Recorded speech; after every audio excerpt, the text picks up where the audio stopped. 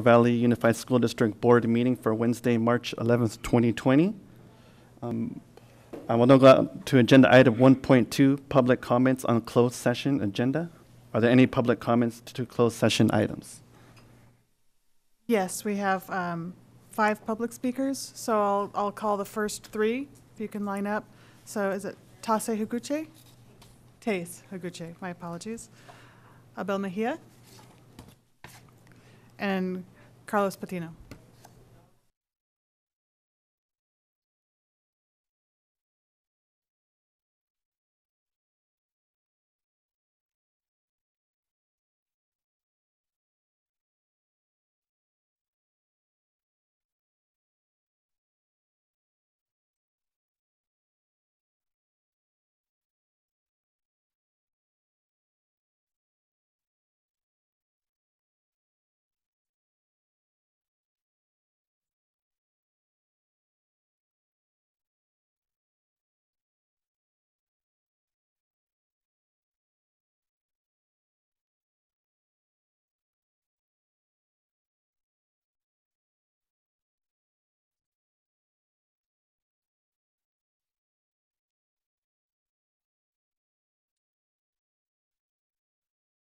Were positive. I have them from year 2. I was unable to get a hold of my evaluations from year 1. I'm equity focused. It can be easy to sacrifice equity in pursuit of higher test scores. I have made equity a focus of my practice. I have given only 4 referrals all year. I believe in connection over correction, and I can handle my own discipline. 2, I specifically requested to be part of the special ed inclusion co-teaching team. Deliberately taking in a larger caseload of students with higher needs. My D and F rates are the lowest in the Math 1 team, as referenced by the letter of recommendation from my department chair. I do everything to ensure that Math 1 will not be the reason that one of my students does not graduate from Watsonville High School. I advocate for my students and for my colleagues. I brought an email chain where I'm advocating for the well-being of my students. I do speak up when I think something is wrong or detrimental, even if it angers someone in power. Right now, there are 5 teachers that will no longer be here next year. 2 have submitted their resignations and accepted offers at other schools. 1 is retiring. 1 lost his internship credential. He was not fully qualified halfway through the year and had to vacate the position. The last, I think I already said, was retiring, and then the last one is me. There will be 5 positions next year that need to be filled. The district struggles every single year to staff math classrooms. This past year, there were 2 positions that needed to be filled. You could not fill one of them, 1 out of 2 positions with a credentialed math teacher. It is a choice between me and an empty classroom. It is a choice between me and a series of long-term subs or even short-term subs. I have multiple letters of recommendation. That was 2 minutes. I have multiple letters of recommendation, which I can provide to you. Thank you for your time.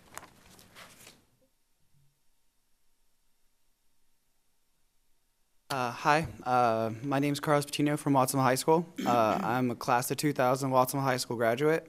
I got my credential and master's and came back and have been teaching at Watsonville High School for 15 years. I have lost track of how many teachers come and go.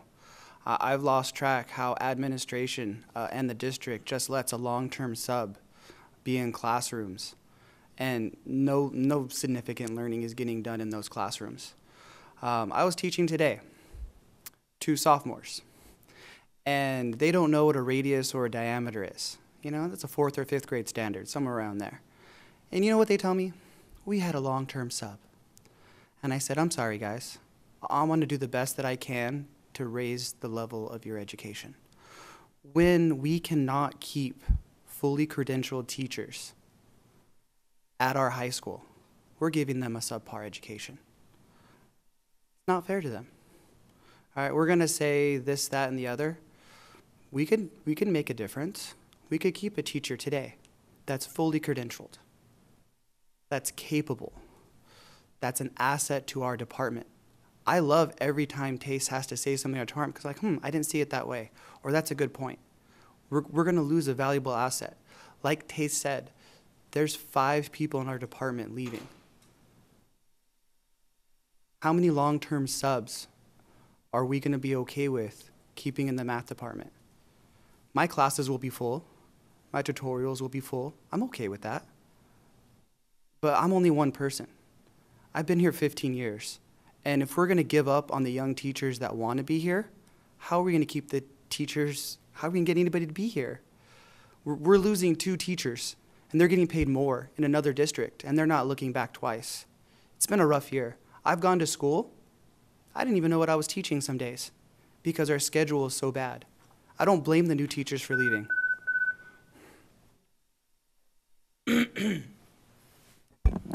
Hi, Abel Mejia, graduate of Watsonville High School, class of '88. Been at Watsonville High since 2001 and seen a revolving door of unqualified teachers coming to our school and some getting tenure. And then I've seen highly qualified, excellent teachers not get reelected to come back and get their tenure. Tace happens to be one of those. That would be a shame if we were to lose her. My students are very honest, and they'll tell me when they know of a bad teacher, a bad sub. They just feel comfortable telling me things because we share that experience of I'm a wildcat, they're wildcats. They want what's best for our school. I want what's best for our school.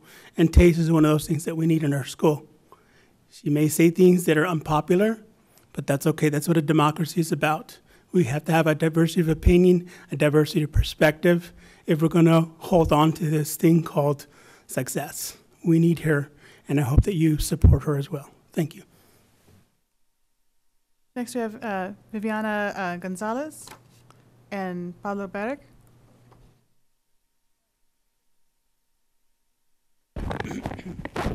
So my name is Viviana Gonzalez. I've been teaching at Watsonville High School. This is on going on my 16th year. I also graduated from Watsonville High School.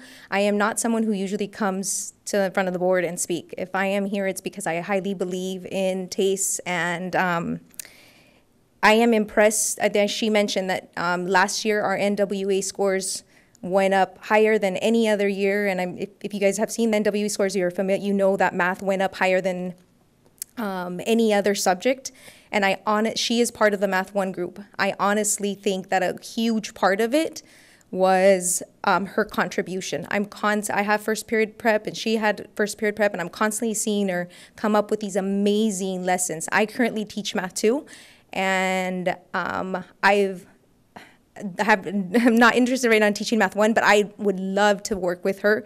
And there's also another colleague there that's also amazing, because of their hands-on, collaborative lessons that I think are amazing. I also think she's amazing at working with at-risk students. Since the beginning of the year, sometimes we just say hi, bye, because we're not teaching the same course.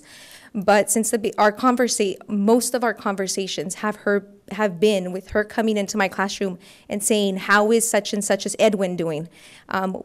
Totally at-risk student.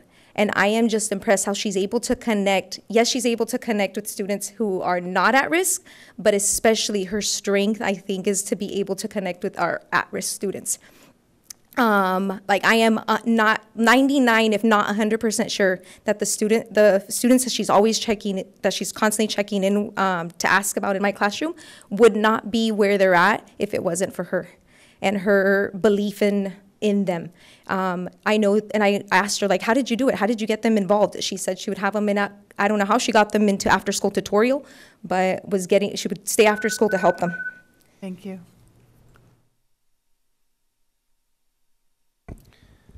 Hello, my name is Pablo Berek, class of '84 from Watsonville High School. This is ridiculous. This is absolutely ridiculous. A second-year teacher with good evals not being asked back. And it really is questioned the rest of us, well, what if we didn't have our tenure? What if we are second-year teachers and we happen to maybe say something that made management uncomfortable? And the response is, well, we'll get somebody else to replace them. There is nobody else to replace them. We are losing a first-year teacher. She's getting 5 years of credit at the school that she's going to because they cannot find a qualified, certificated mathematics teacher at that school. First year, she's getting 5 years credit. It's unheard of because they want to make sure that they retain her. These folks have said it, and I have worked personally with TASE. Last year I was on with the Math 1 team. They came over to my house so we could plan and study and get ready for the Math 1. It was their first year. I'd never seen so much excitement, so much adeptness at technology. Quite frankly, I couldn't keep up. I was really impressed. She and Tish, who was her roommate, who wrote you a letter about her, knows her more intimately than any of us, says it all, really. I mean, I don't know what the logic is. Maybe again, this is just over my pay grade, right? But there's an ancient saying, thousands of years old, iron sharpens iron. And we've learned that in our department, that, you know, we might not have the same opinion, but we know how to work together. And it seems short-sighted that if you're the person who's overseeing these folks and you can't figure out a way to maybe find one little thing to fix instead of just throwing the baby out with the bathwater, that's curious at best. I think maybe not just us being evaluated, but maybe management being evaluated should be taken more seriously. Thank you for your time. We appreciate your looking into this at a second time. Thank you very much. Is that it? No more public speaker. Next up, when we go into closed session, we will talk about agenda item 2.1, which is certificated public employee appointment, employment, Government Code Section 54957, 2.2, classified public employee appointment, Government Code Section 54957, 2.3, negotiations update, 2.4, public employee discipline dismissal release leaves, 2.5, resolution number 19-20-32, notice of non-reelection of certain probationary certificate employees. Agenda item 2.6, approved settlement for Keenan claim number 553165, 2.7, anticipated litigation and one case. Thank you very much.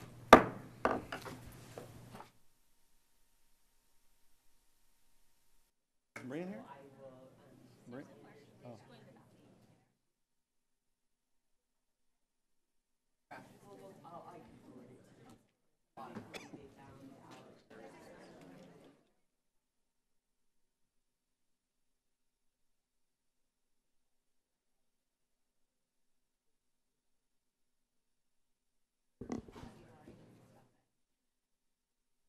Maria? I'm just going to get started. Most of us are here, so. Thank you, everybody. Today is Wednesday, March 11th, 2020. Welcome to the Pajaro Valley Unified School District Board meeting. For agenda item 3.1, I will ask Karen Osmondson if she'd like to lead us in the Pledge of Allegiance.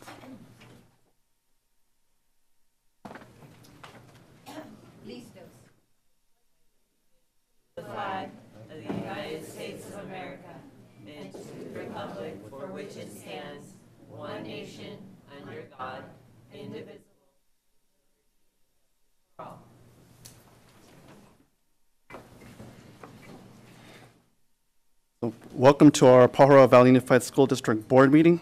Just to let you know, we have translation in Spanish. If you need that support, please see Magdalena Maciel, who's standing there at the back of the room. So next off, we will start off with agenda item 3.3, Dr. Rodriguez, our superintendent. So usually I do my comments in English and Spanish. I'll be only doing them in English today because of the length of them. So people that need it in Spanish will be hearing it from Magdalena. So our students' health and safety is paramount for us and our community and educational partners. This afternoon, we received notification that a person at Rio del Mar Elementary has tested positive for coronavirus. The Santa Cruz County Public Health Department confirmed that a person at Rio del Mar was placed on quarantine because of testing positive to COVID-19. They are recommending school dismissal for 14 days after the date of last exposure. The individual has not been on the site since Friday, February 28, 2020. After careful consideration and in light of the new information, effective immediately, the district will dismiss Rio del Mar Elementary School until Monday, March 16, 2020. Please note that to date, no other individual has tested positive to COVID-19. At this time, we ask others to make the parents to make arrangements for their students for Thursday, March 12th and Friday, March 13th, as classes will be canceled and any school-related activities will be canceled. During this time, the site will be deep cleaned to ensure the health and safety of students and staff. I did want to note that our staff is the one who developed the county-wide process for the cleaning. So I'm proud of our staff for doing that. During this time, they will receive another notification if the school must remain closed after the noted date. This complex decision included close collaboration and coordination with our County Office of Education, the Board of Trustees, and the Santa Cruz County Public Health Department. We will continue to work closely with multiple community partners to coordinate and adjust planned activities as needed.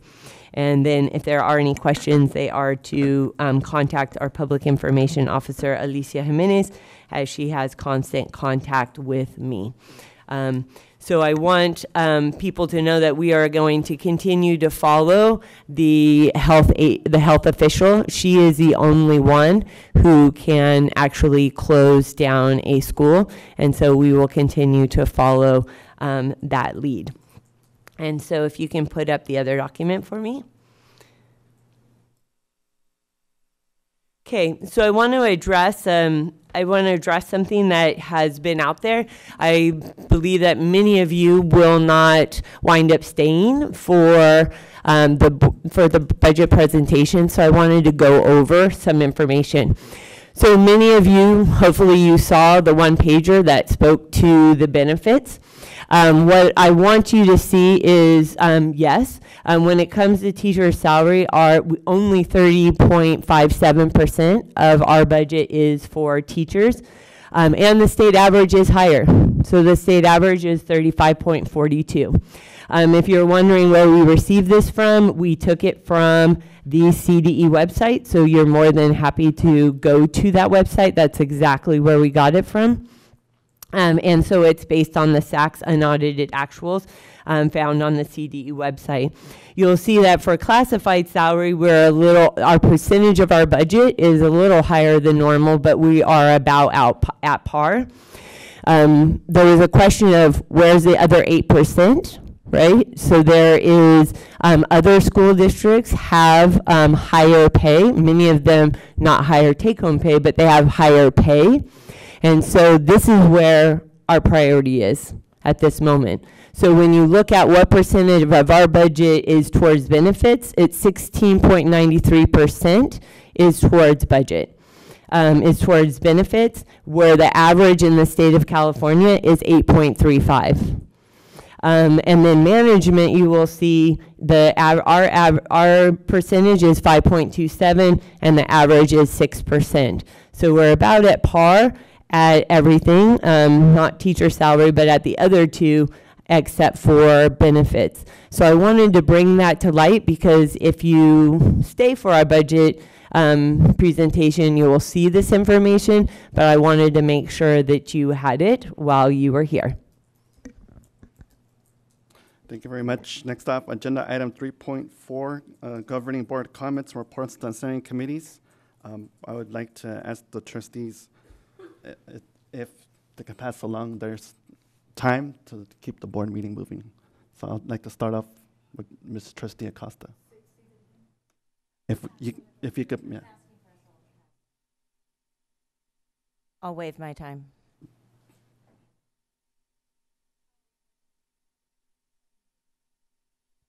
I'll do the same. Oh, thank you. I will pass as well. I'll pass. All right. Next up, we have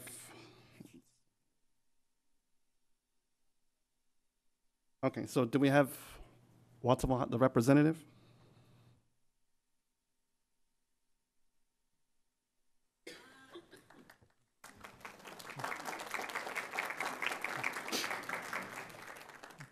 Good evening. Just a reminder, my name is Omar Casillas. I'm a senior at Watsonville High. So I want to start off this meeting by reminding everyone that we had LPAC testing February 24th to 25th. Oh, sorry. Are we good? Okay. We had testing, LPAC testing, February 24th to 25. They were very quiet days and like people were focused, which is good because hopefully we can reflect our students' effort and all their effort in school and our testing and see how they have grown as students and as individuals. Another thing was we had a Royal Hearts Week, which last time I presented, we were going halfway through it, but because of construction, our cafeteria, our dance had to be moved to the Vets Hall right across the street from us. So we were kind of like iffy about it because we didn't know how it was going to go. But it was a great success. We had like around the, I think we had a little more turnout than we usually do, like in our gym ourselves. So it was very good. And then the dress out days were very fun. We had a theme this year of a punny Valentine. So every day had a pun attached to it. So like You Color My World was like a stoplight day, which is like red if you're taken, pink if it's complicated, white if you're single. And like all the rest of the days had like similar or like had a plan that was similarly attached to a dress out day. And then events. We had donkey basketball on February 21st, put up by FFA. And I wasn't very sure of this, but I found out that it's just what it sounds. It's people playing basketball on a donkey. And it's, I don't know. I didn't get to go, but I hear that it's very fun and it was very enjoyed. And maybe one day in the future, I will get to see someone play basketball on a donkey. And from what I heard is that like you can't throw the ball if you're not on the donkey. So like if you drop the ball, you have to get off the donkey and then back on the donkey just to throw the ball. So we can imagine how like tedious that is. We also had our Pause for Talent on the 28th, put on by our Mata Club. It's a fundraiser for them, and it's something that students love a lot. It's like people get to perform and like show their talents that they might not get to just walk around and like just walk into their classroom and sing like 3 songs, but they get to hear, so that's very fun. And then our soccer team, as I mentioned last time, they were doing very good in their season, and they actually went to CCS semifinals and the NorCal tournament. They're like one of our strongest team, and like this year we have worked harder on getting them recognition and like their hard work and efforts. So it was very nice to see them succeed and go on to higher level competitions. Following, I would like to thank Mr. Dominguez and Mr. Reed. For those of you who don't know, Mr. Dominguez and Mr. Reed actually went to Watsonville High and talked to our leadership class about any questions or concerns we had about our campus. And while they were only there with us for about 30 minutes to an hour, it was such an impactful moment because it's time you get to see like people that are like working for the district and get to make these top decisions, like actually take in student input, which I think is a very vital thing to make our district run very smoothly. It was very appreciated. Thank you personally for going there. A lot of the students enjoyed like getting the attention, and it wasn't like just getting attention. It's just like knowing that they're being heard by the district and that our concerns feel more valid rather than just us going to our like teachers or our admin and just like complaining about something. It was we greatly appreciated that they spent some of their time on us. And then following, we want to address some issues and some questions about bathrooms. This is Mady Manso. She's also a senior at Watsonville High. She has taken a very strong initiative in the issues regarding our bathrooms, and she actually has some questions for the board. And we invited her to come and speak because she is very passionate about this issue. And I'll just let her speak. Thank you. My name is Mady Manso, like he said. A lot of students and I had some concerns because of the viruses going around, not just the coronavirus, but influenza. As of yesterday, we only had 1 working soap dispenser in the entire school for boys' restrooms. So I was wondering what the district and administration was doing to kind of fix that issue and to look more into it.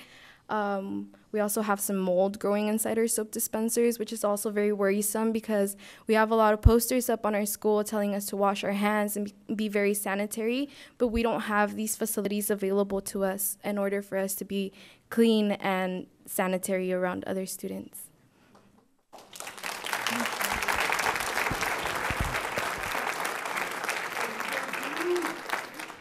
In reference to the moldy soap dispensers, I have emailed some pictures that Mady herself.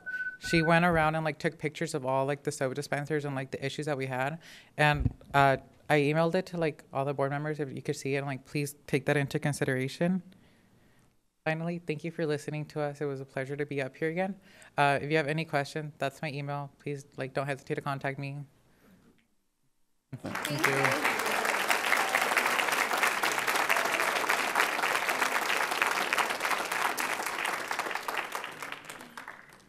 So next up, agenda item 3.6, Watsonville School Waste Reduction Recognition Report by our Mayor, Rebecca Garcia.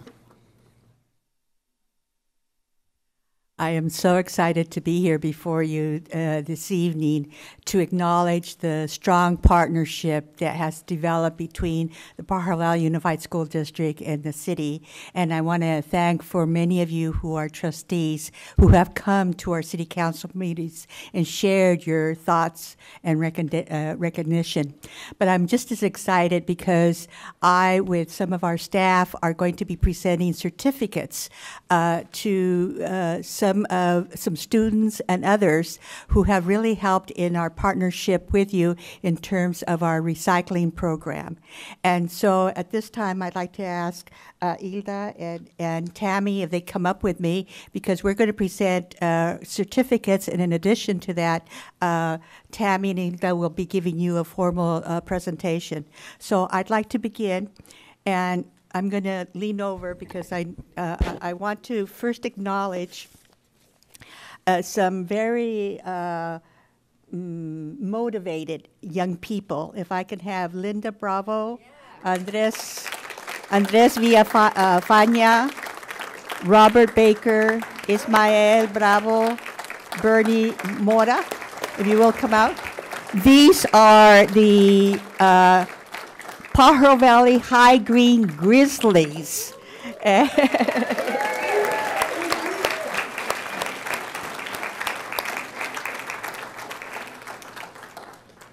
And I just like to say, read what the certificate says. It says, the Pajaro Valley High Green Grizzlies, we recognize you and appreciate you for your committed support of your Pajaro Valley Unified School District recycling program.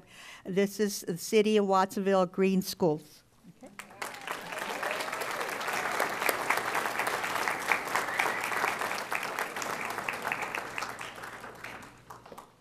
Okay. Each one of you will get a certificate because we didn't have all your names yet, so we'll give you each a certificate. We didn't know who was going to show up. Okay. Next, if H.A. Hyde School Green Team can come up.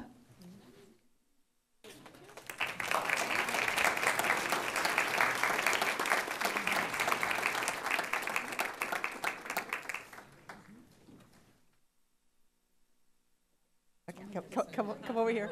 Come over here. Come over here. Over here. Over here. Over here. Over here. Okay.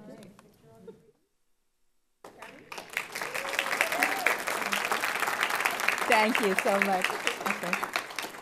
Okay. If we can have Laura Rodriguez. Here. Ah. Okay. Smile.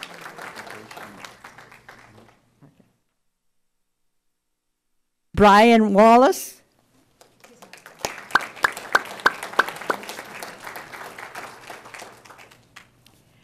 Kevin Roth.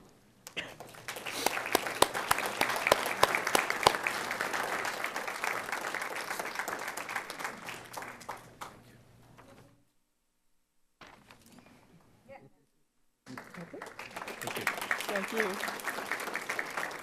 Carmen Merino.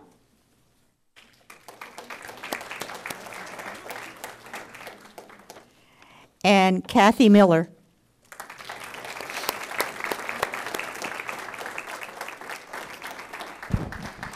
Dr. Rodriguez, can we get a picture with the mayor and everybody that she's presented an award for?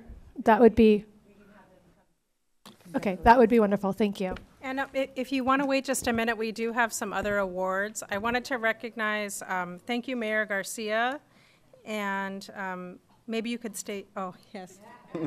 Smile.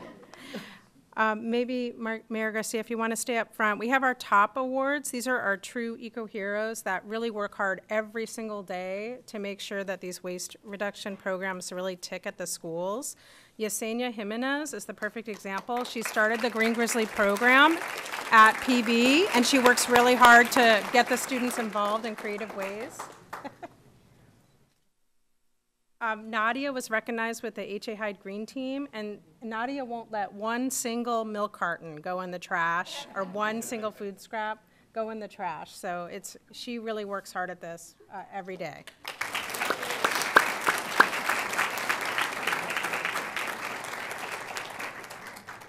Angelica Carrasco is here, and is Freddie here?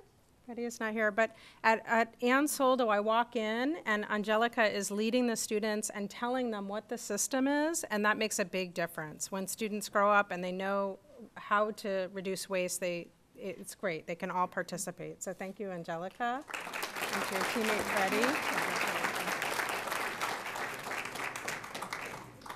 Jeff Cortez at Linscott has been recycling and composting for over 20 years, as long as anybody's known him. Oh, thank you. Arnold Wilson and Stefan Lovell at Starlight.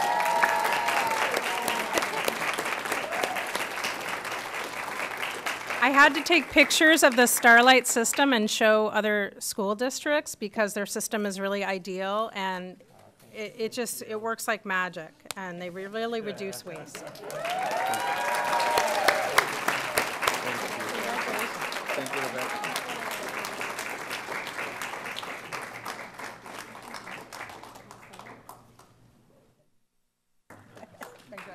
So all the awardees, if you could come up front and get a picture with our whole group with the mayor and Superintendent Rodriguez and the board.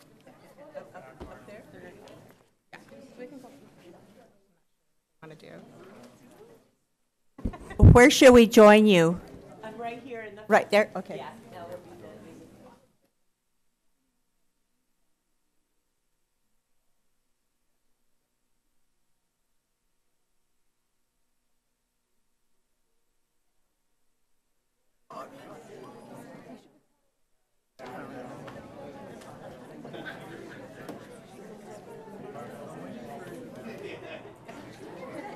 Tammy, I'll take a photo. Because I'm going to do a media release. Take it from here, it'll be good, right? Yeah.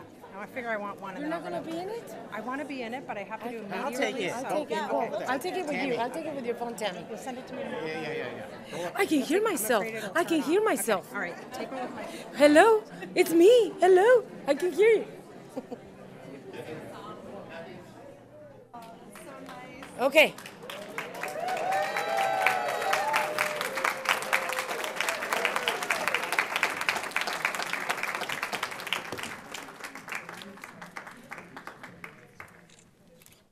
This is for you, Tammy.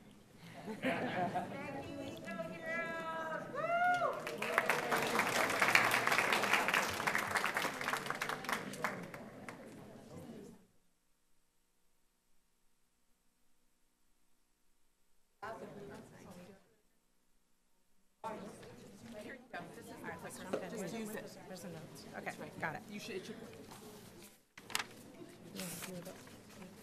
Where's it? So we're going to make a very brief presentation about our PVUSD and City Waste Reduction Partnership so you can learn a little more about it. So my name is Tammy Stolzenthaler. I'm the Environmental Education Coordinator with the city. I'm Hilda Peralta. I'm with the Solid Waste Division for the City of Watsonville. So thank you for celebrating our success with this wonderful program. You can see that many staff and students and administrators have joined together to create this model waste reduction program. So tonight we'll share with you some of the details of this successful program. Our program here in Watsonville has become a model for other agency programs throughout the Monterey Bay area.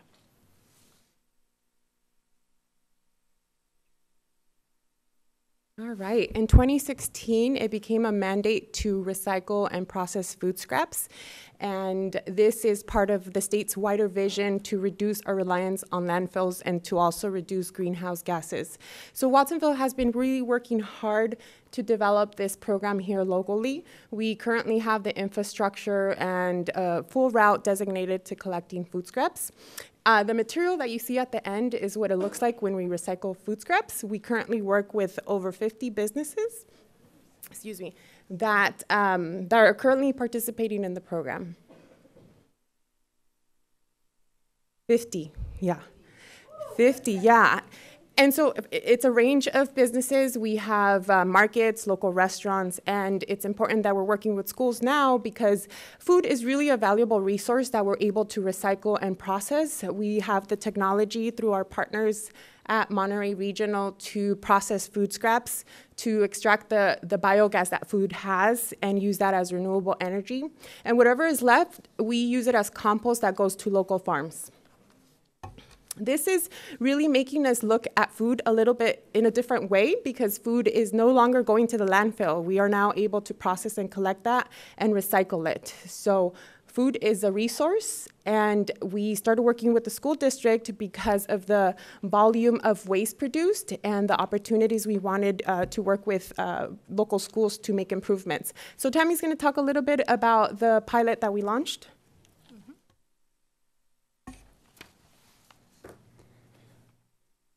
So in 2018, we partnered with PVUSD Food Service. We have Linda Liu here and Kevin Roth with operations and of course the finance office.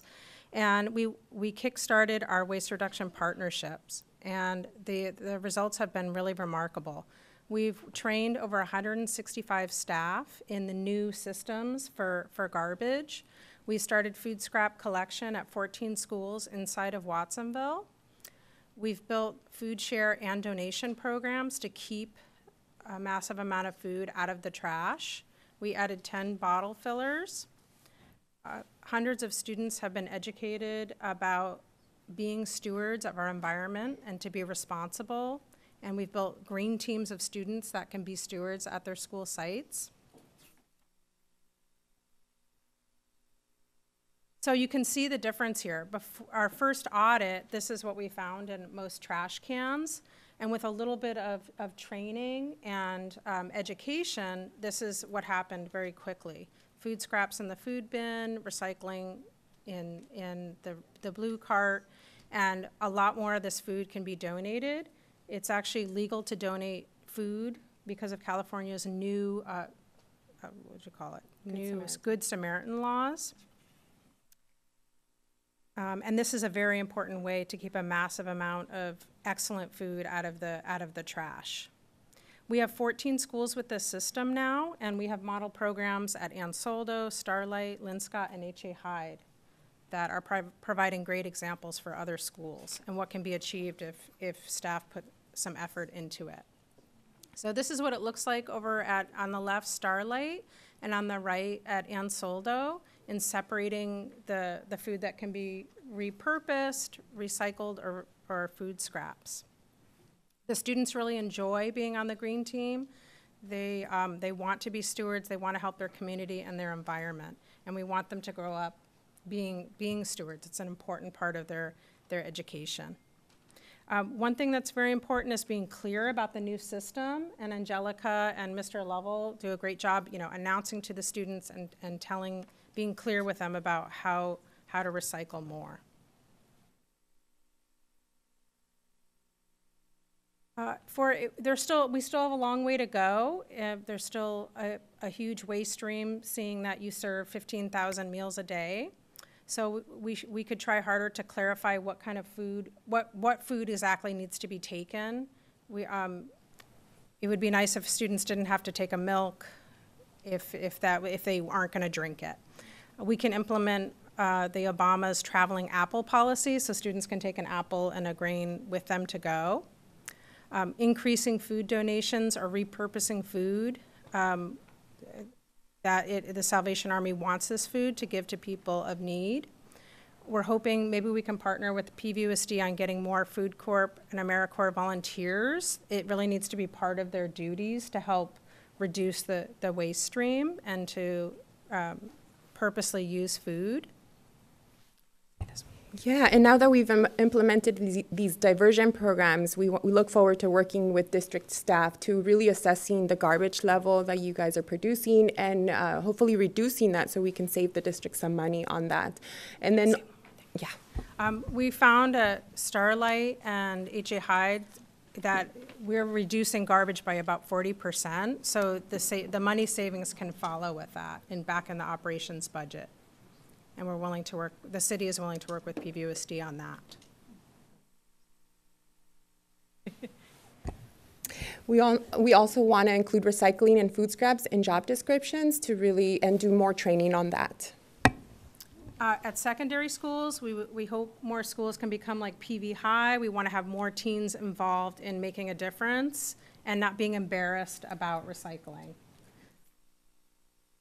The other area of improvement is where we can make more progress is we're noticing that a lot of packaging is actually being landfilled, so really exploring other solutions such as BPI packaging. So overall, congratulations on our amazing waste reduction partnership. Let's continue to make a difference for a positive future. Yeah.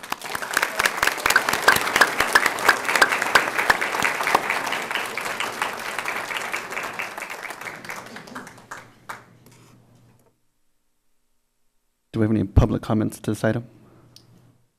Any questions or comments from the board? No?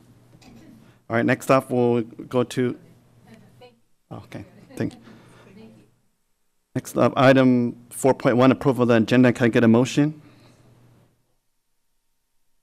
I make a motion to approve the agenda. A second? Second. I will call for a vote. All in favor? Aye. Aye. Any opposed? Agenda item 5.1, approval of March 11th, 2020 board meeting minutes. Can I have a motion? I'll move to approve. I'll second. All right. All in favor, say aye. Aye. Any opposed? All right. Abstain. Thanks.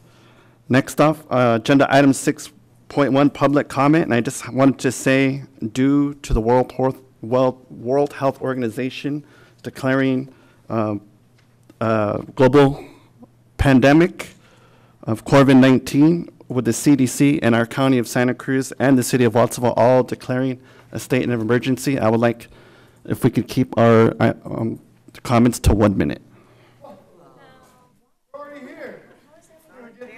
The email sent out on your behalf said 2 minutes earlier. Calling us. 1 minute, why? Well, I mean, technically, there's a lot of us here. From PVUSD saying 2 minutes per comment tonight. Want to hear what I gotta say?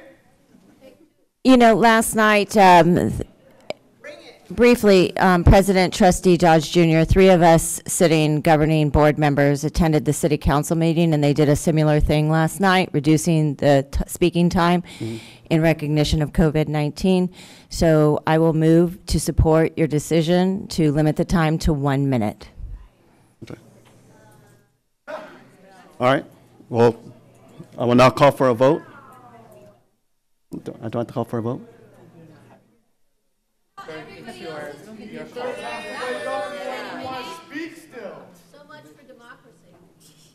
Okay, well. Vote. Let's see where your hearts lie. Go. Okay. All right. Well, that's what I'm saying. So we'll just go ahead with the 1 minute.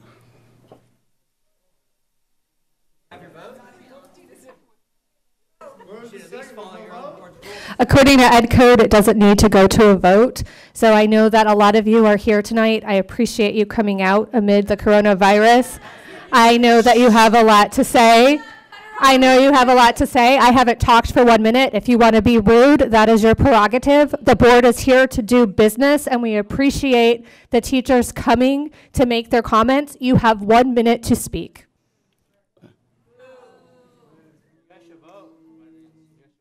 So, well, what I have is, so we're allowing people to email in comments. So what I will do is I will alternate. So I'll call out 3 names, and then I'll read 3 of the emails, and we'll alternate in that fashion. One of the people who are present. So that's what we're doing. Well, you guys could come up and speak. We're not saying that you can't speak. Just. Yeah, well, public, she's going to read off the names, and then everybody can speak. I'm reading. So just to be respectful, I think we should just allow whoever's present to speak first, and then we can read the emails, just to clarify. I thought that was the point, though. So the first 3 I have are Amy Lauta, Laura Azaro, and Lady Leon. Before you speak, could I Yes. wipe down the space, Yeah. and then you have to let it dry for 90 seconds. I'm sorry. All right. And you have to let it air dry. And here's some hand sanitizer. Yeah. Here's some hand sanitizer. There you go. There you go. Okay. Okay. I know we're all really emotional, but I actually really do hope that we can all be polite. I do want all of us to be polite, please. Okay. My name is Amy Lauta. I'm an early intervention special education teacher at Duncan Holbert. I currently hold a bachelor's degree in international relations from one of the country's top universities. I also hold a master's degree in education with an emphasis on curriculum development and an emphasis on reading language arts. Additionally, I hold a multiple subject teaching credential and 3 special education credentials, mod severe, mild mod, and early childhood. I taught in Silicon Valley and Scotts Valley before coming to Pajaro Valley 2 years ago. I came here for 3 reasons. Number 1, I have a passion for early intervention. I understand how critical it is to student success. Number 2, I wanted to work in the community that I live and vote in. And number 3, I wanted to work for my amazing principal and mentor, Michelle Scherer. I love my job. I stated my above qualifications not to boast because I know many of my colleagues have the same qualifications, but to make a point. Despite my education and my qualifications, I am missing out on time with my family tonight to fight for a $66 increase in my monthly salary. This is extremely demoralizing. I spend an average of twice that on supplies for my classroom out of pocket every month. My students benefit from thousands of dollars worth of materials that I have purchased over my 11 years of teaching. I did not enter the teaching profession to get rich. However, a little respect would be nice. When looking over the salary schedule, I noticed that cabinet get twice the stipend I do for a master's degree. They receive $3,600 to $39 per year. I receive $1,700 per year. And I ask why? A master's degree is a master's degree. The message that I receive when I see this kind of discrepancy is that teachers do not really matter to this district. Qualified teachers, in my opinion, are the one thing that you can't do without. We can do without fancy facilities, although they would be nice. We could do without a large technology budget, although that too would be nice. Besides a student's family and network, qualified teachers are the most important variable to a student's success, in my opinion. Pajaro Valley's actions and priorities do not seem to align with this. I often receive phone calls from recruiters and people that I've worked with in the past. I could easily make 40% more over the hill. My youngest child will be graduating high school next year in 2021, and sadly, I will be considering those options when the commute will not be an impediment to my family. I know I am not alone. Please come to the table with a respectable offer for teacher salaries. Thank you.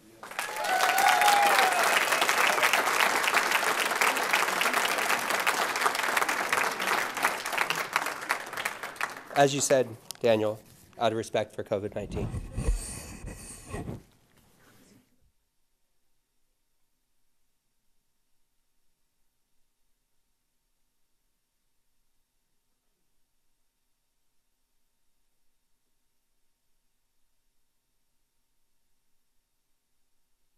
Good evening, Dr. Rodriguez and board members.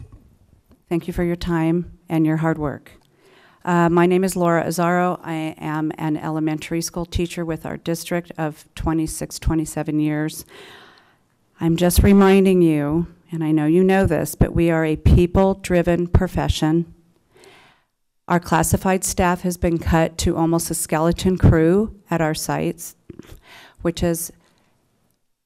has affected the quality of the cleanliness of our schools.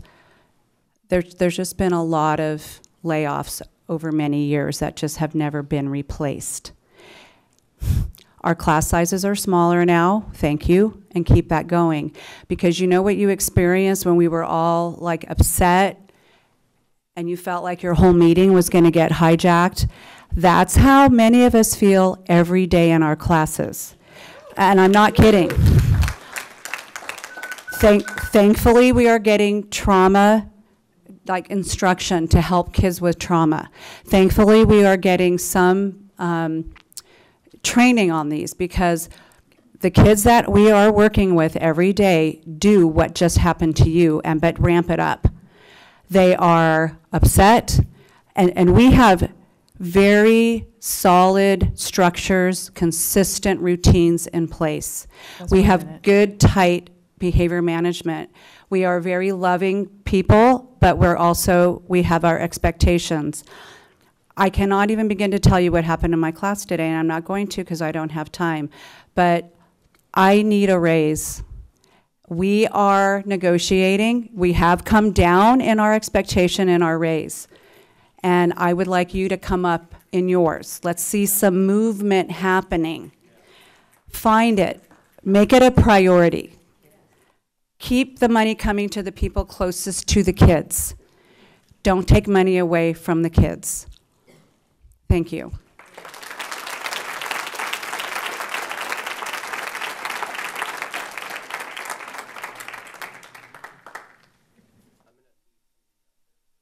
Thank you very much. And if they so desire, but like, you know, we at least came with the supply. Do we have lady?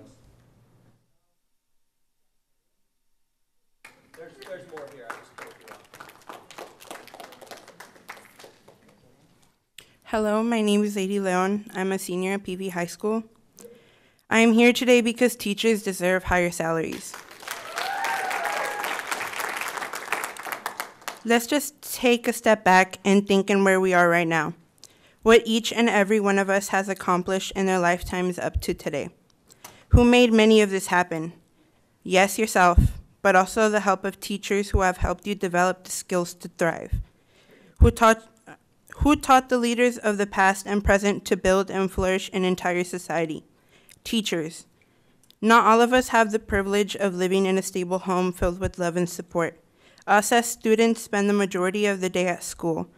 Many of our teachers have become not only someone who has taught us essential material, but been there to support and encourage us to have a successful future, or in other words, become part of our family.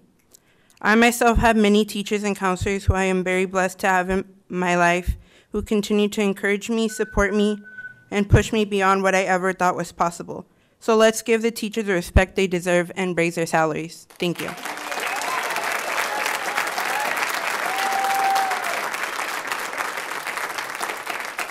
If I can have the next three come up, Evelyn Polito, Adam Hioki, and Alejandra Rodriguez.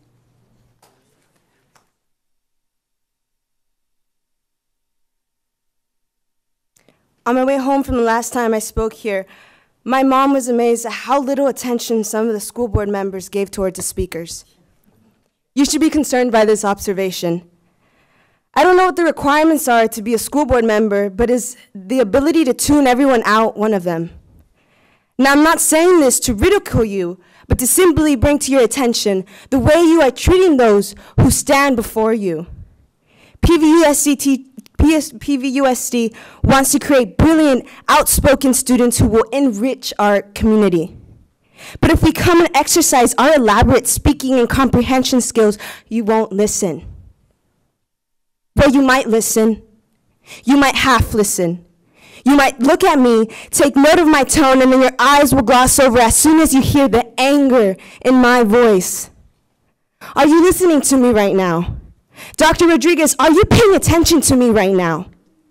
Are you hearing my plea for help on behalf of my teachers? Are you acknowledging my presence? Because you will be in 3 months from now when you reach out for a handshake during graduation. You'll be smiling, and the senior class will shake your hand blindly, not knowing who you are. Because I've never seen a lady in the red gown at PV. Have you? 1 minute. If you can't seem to acknowledge us now, don't acknowledge us then.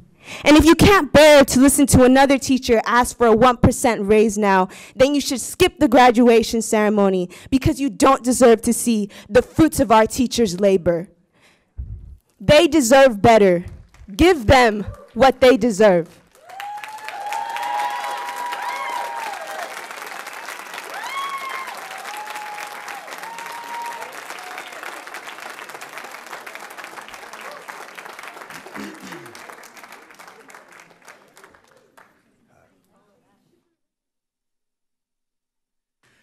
Good evening. I have 3 pretty simple rules for my classroom: to respect, reflect, and learn. And originally I hoped that over the next 2 minutes that you could do all 3, but it looks like we'll have to do it in 1. A 1% raise contingent on attendance, frankly, shows no respect for teachers, students, or the community. Do you earnestly believe that on top of all our other duties and responsibilities, that we should also be truancy officers? When I see empty seats in my classroom, I see students missing out on their education. Should I instead see a 1% raise shrinking to 0?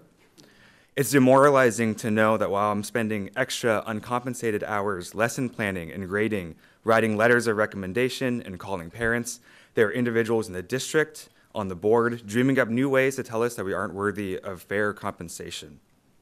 2 weeks ago, I watched one of my students stand where I am now and deliver a heartfelt, honest, and poignant speech, and I just watched her do it again a few seconds ago. You heard the same words that I did. You've had the same time to reflect on it that I have. We talk so much about putting students first and what would be best for them, but look around and how many of them have come out tonight to speak favorably of the position that you have taken.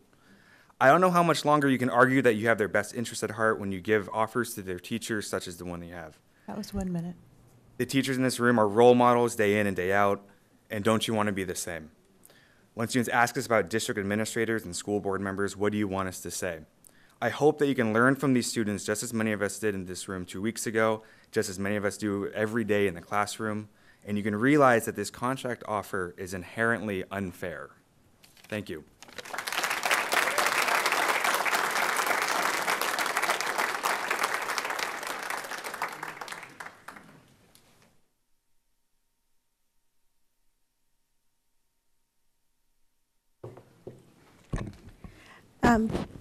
Dear board members, I am writing you on behalf of the after-school program staff at McQuitty. The letters to inform you that of the concern and stress added to our work environment due to the early release of Kathy Cineros Mitani. Since day one, Ms. Mitani has been a major impact with her after-school staff. She has treated all of us with respect and appreciation.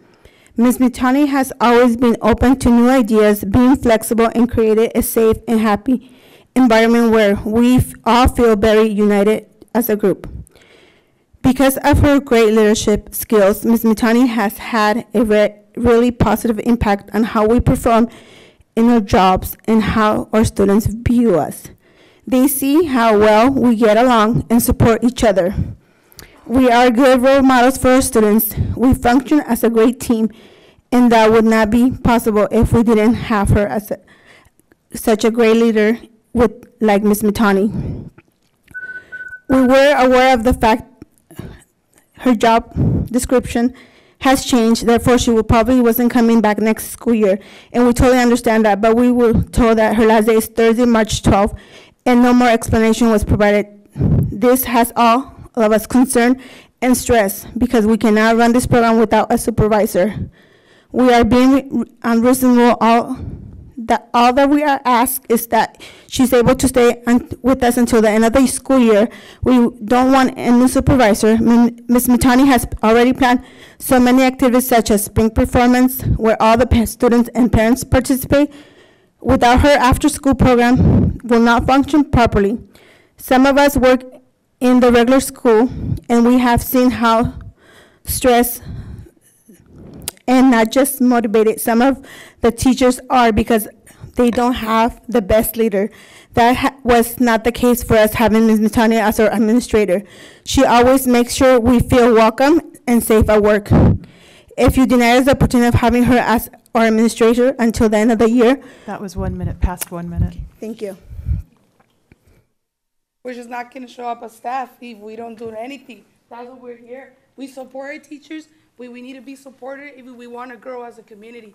We are the only ones as staff that are from that school coming that we're not classified. But we're here, we're not certified, but we're classified to work, and we want us to be heard. So thank you. The next 3 people I have are Robin Reynolds, Emily Halbig, and Eli Reynolds.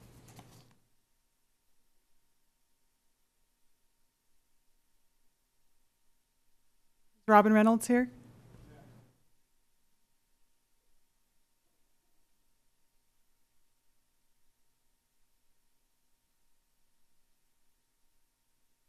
Robin Reynolds is my wife. She's at home watching our baby, so I'm going to take her minute because She could have emailed you with the comments, but she'd rather me speak for her than any of you. I thought I was going to go first because I put my name on top, so that's what I planned in my head. But I'll go for her first because you said her name. She came to the last meeting because we switch off meetings because one of us has to watch our baby because I don't get paid enough to pay for a babysitter. And she came home and said a couple smart things. If we have to be all in every day, shouldn't everyone be all in every day? She's seen a lot of different paperwork with pays and salaries. I've been to a lot of meetings. I've heard of teachers sleeping on their parents' couches. My wife came home and said a great idea. She said, why doesn't our admin, why does our superintendent, why does our DO, why don't they take a voluntary freeze in pay? Because none of them have ever slept on a couch because they can't pay for it. I work in special ed, and she works in special ed. We change diapers. We do all these things that we don't think we should have to do. And then we have to come home and still cook dinner every night because we can't afford to go out and just pick up dinner. So I want admin, she wants admin, to take a voluntary freeze in pay because you make enough money for 5 years. Use some of that money to pay us. That was 1 minute. And then we'll be good. All right, now we're going to Eli Reynolds because I think that was next. I had a whole speech planned for me until I heard our boss, Ms. Dr. Rodriguez, give her little speech. My speech changed. So you said you were very proud in the middle of your COVID-19 disclaimer that they took our procedures from our district. And we got a lot of emails saying you're going to give us supplies, you're going to clean our classrooms. Last night, one of our custodians was sick, and we got an email said, all they did was picked up your trash, you didn't get vacuumed, you didn't get anything else. So thanks for making the procedures, but thanks for not using them on us. Secondly, you put the budget and the salary percentages up there. Cost of living. We're 30% in California, but we're in the top 10% of cost of living. If you want us to live here and work here, pay us. I tried to stay under my 2 minutes, but I had a lot more to say. I could say a lot more, but I don't think I'm coming back because I love my family and I don't really want to deal with this anymore. So do something, and I'm not coming to work except from 7:30 or 7:15 to 2:45 from now on. No other time.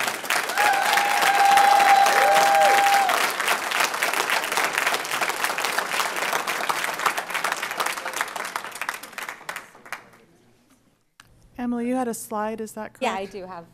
It's the sheet that's been passed around, and I wanted to thank you, Dr. Rodriguez, for noticing it and looking at the numbers.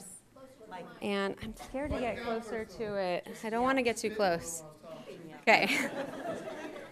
So, yeah, I'm the one who made this flyer, which is up there in color. And I'm not a math teacher, but I am a meticulous researcher. And so I know Dr. Rodriguez spoke to the numbers, but I want to share the research that I did and how I came to the conclusions that I did to help clarify any misconfusion. And then I'd also like to say that maybe we can sit down and meet and look at the numbers together side by side, because I also got my research from the CDE website, and I also pulled a lot of data from the PVUSD school accountability report card for last year. So I'm just going to kind of go down from the top. The first thing to point out is the difference in salary, right? $16,000 is the difference in what our average teacher makes and what the average teacher makes in the state of California. The defense of the district has always been, we can't pay you more because we give you great benefits. It's true. We do have great benefits. We appreciate that. However, when I looked at the line, there were 19 lines in the J90 document on the CDE website that show the different plans for the school district's health benefits. Those averaged out, which it took me a while to calculate, comes out to about $21,000 contribution on average per teacher. I have one dependent, and the contribution for the district on my contract was $22,000 for this year, so I think that's about right.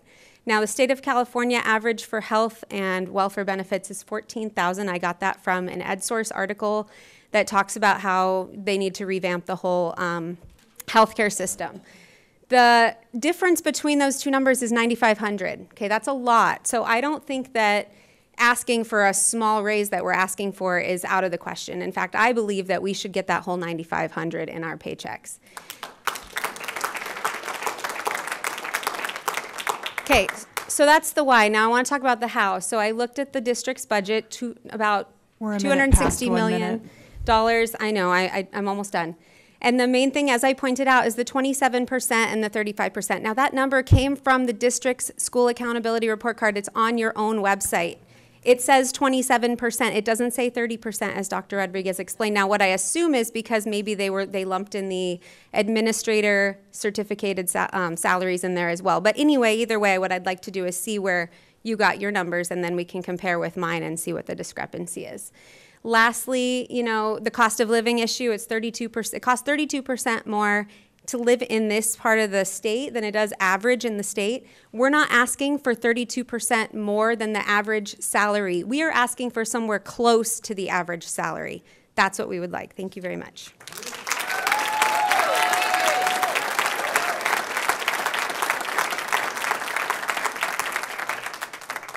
The next three speakers I have are Nancy Jackson, Elizabeth Thorne, and Sonia Quintero.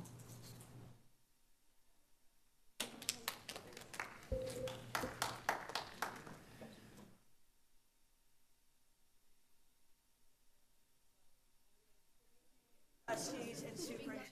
My name is Nancy Jackson. I have been a teacher at Starr Elementary for 28 years. I have to say I'm incredibly demoralized and discouraged to be here again. What is this? If I've been here 30 years, this is my 10th contract cycle that I've had to come and beg that the board acknowledge the worth of teachers. I'm asking that the board acknowledge by negotiating in earnest, okay? By offering something that we can respond to. We're willing to respond. We've come down in our initial offers. We understand that the Pajaro District is feeling the pinch by declining enrollment, driven in part by increasing rents, as well as a pinch through increased benefit costs. This is a cost, a dynamic that all people feel these days. Teachers feel it on a very personal level, okay? We pay higher rents, we pay higher benefit costs for our loved ones to live safe and to live healthy. I'm going to continue. I'd like to say also that it's far more, a much higher percentage of my personal income than any administrator in the district. I have dedicated my entire adult working life to the community that lives in the 6-block radius around Pennsylvania and Hammer Drive. And I've done it gladly, and I've done it with pleasure, and I've done it with dedication because it's extremely rewarding work. But I'm not feeling the love from you at all. Like, ni una poquito, okay? I want to say that the cynicism in your offer of 1% in the face of my dedication, dedicating my entire adult life to the community, is offensive. And it's infuriating, and I'm pretty tired of it. And it's forcing me to do something that I don't want to do, which is to withdraw my uncompensated work. My uncompensated work that is equals to 20, 30 hours a week. I am going to start working to my contract hours. That is 8 to 3:30. That was 1 minute Whatever past I can 1 get minute. done in that time, I get done. What I don't, I don't. I don't do this gladly. I don't do it with pleasure. I do it because I expect my work and my dedication to be acknowledged with a fair offer that we can negotiate with. Does that make sense? Is that reasonable? Okay, everybody's feeling the same dynamics. You are going to need a much longer-term solution than squeezing teachers for the ADA for your lost revenue. You are going to need a structural change that addresses declining enrollment. And it cannot be done on the backs of teachers. Yeah. Teachers have enough on their back already. Thank you.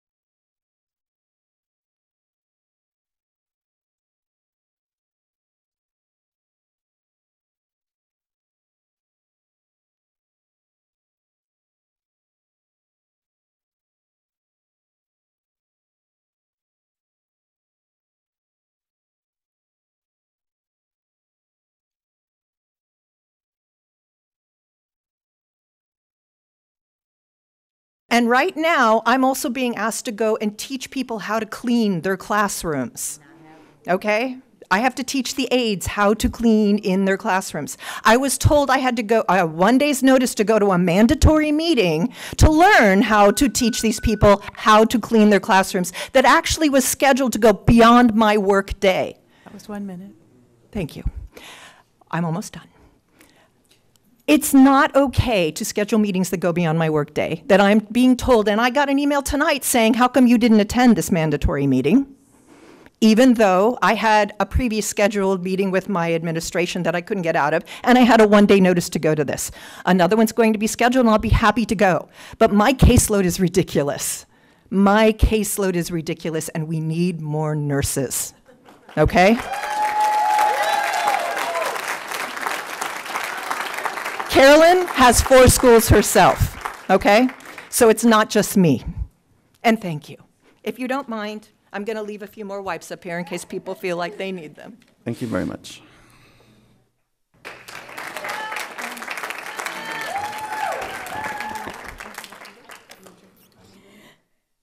Hello, good evening to all. I was here last week, or should I say the last board meeting, and I'm here again for the same cause, but I just want to tell you my name is Sonia Quintero, and I work at Calabasas Elementary as a first grade teacher, and I've worked here in this district for about 25 years, and I really enjoy working with the community. I love the families, and we are all here because we care about our students and support their learning. Each year you budget for programs and activities just for that effect to support our students' learning, yet you don't budget for a decent wage increase for our teachers. This doesn't make sense. If you value our students' education, this should be a priority. Investing in teachers is investing in quality education for our students. This will ensure our teachers to stay here. On the current offer of the 1% increase, tied into attendance, I found out that when a student moves, the school site has to keep marking that student absent until a QM has been requested by the new school. So it doesn't make that criteria for attendance attainable.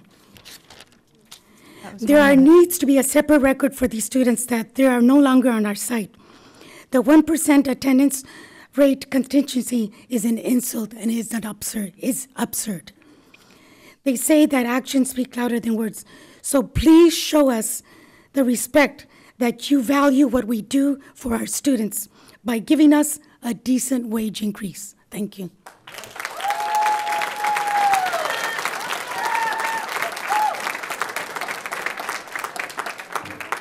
Our next 3 are Greg Tucker, Joan Lings Whistler, and Eileen Clark Nagoka.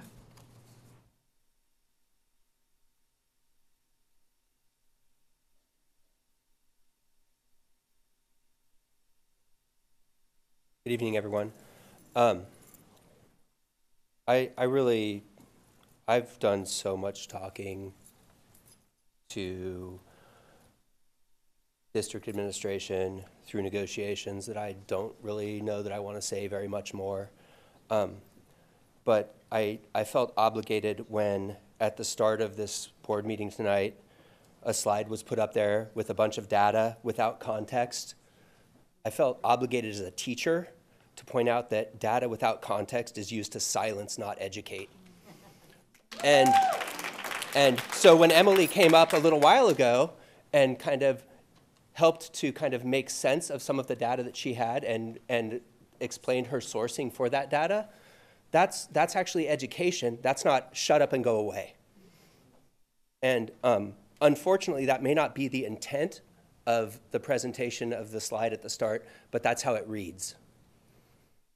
So, you know, thanks.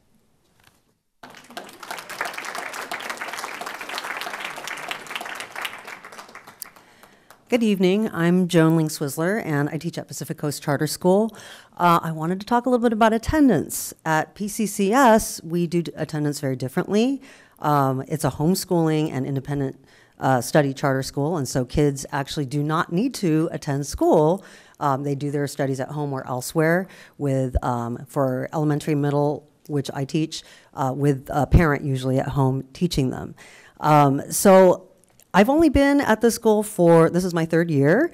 However, from my very first few months, it was astounding to me how many kids were coming to us, not because they intended to be homeschooled, but because they'd suffered trauma, because they are being bullied, because they had anxiety, because they had depression, because they had medical issues that could not be addressed by teachers or the scant staff that was actually there to help their social emotional needs. And so, well, a minute already. So we are getting so many of these kids that they are desperate for another place to be because they cannot physically come to school. Their parents are trying to get them to come to school, but they're so anxious they cannot. We happen to have really good attendance because we do our attendance in such a different way. But what about the kids who can't be homeschooled? What if their parents are working full-time? What if they're in kindergarten and their parents need to make a living?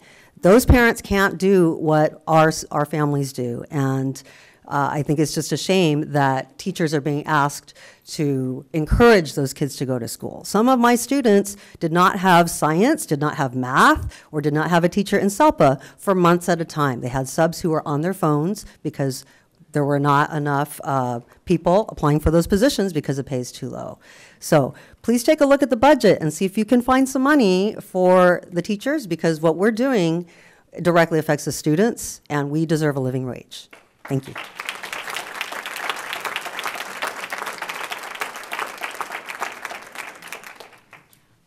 Good evening. I'm Eileen Clark-Nagoka. I'm a kindergarten teacher at H.A. Hyde School. I've been teaching, I think, more than 30 years. I've lost track.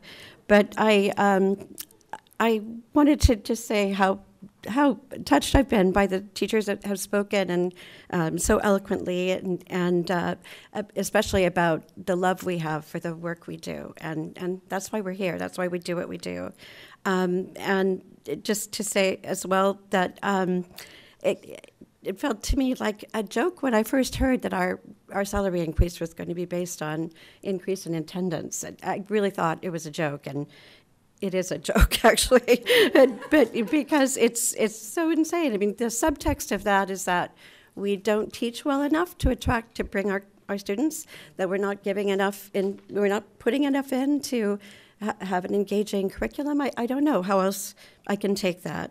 And the other point I'd like to make quickly is just that, just to finish up, that we spend so much money on curriculum that we have for a year and we throw it out because of the... That was 1 minute.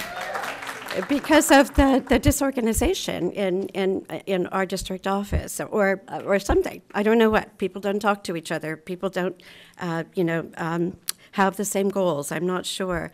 And I just read that one of the things that's being asked for next year is more SIPS consultants. We have an army of SIPS people already teaching. Can't some of the people, some of the TOSAs, and some of the classroom teachers have already been trained, do that training instead of spending $52,000. It just seems like common sense to not do these things, to pay into redundancy like that, and common sense also to invest in your most valuable resource, which is which is teachers. Thank you. Next, we have John Bland, and is it Maya Lord? Okay.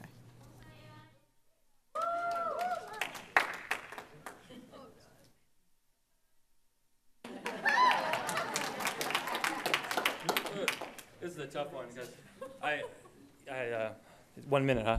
This is tough. I'm kind of doing an audible adjustment. Sorry, I had the kid. I just got here. Basically, I was going to read my cover letter that I've sent out. I was going to read the cover letter that I sent out to a couple of jobs that pay $18,000 and one pays $44,000 more, and they're public schools. But I can't do that. I just want to read something very briefly that I wrote you guys, and yeah, it's called Math, Not English. I'm an English teacher. I wanted to quickly say two things. Thank you for your hard work, and I do really mean that. and my family can't afford for me to work at this district. My name is John Bland. I'm the English teacher at PVHS, and I'm also the interim chair. I'll be brief, and I'll paint with broad strokes. I take home $3,300. My rent is $2,800. I spend $60,000 on education to become a teacher. I have all the other bills folks have, and when it adds up, the juice is not worth the squeeze. I can't afford to teach at this district, and I absolutely love my students. I want to teach these kids, not over the hill. But it's not about English, it's about math. I can't afford to teach at PVUSD. Please approve the raise requested by PVFT. Thank you.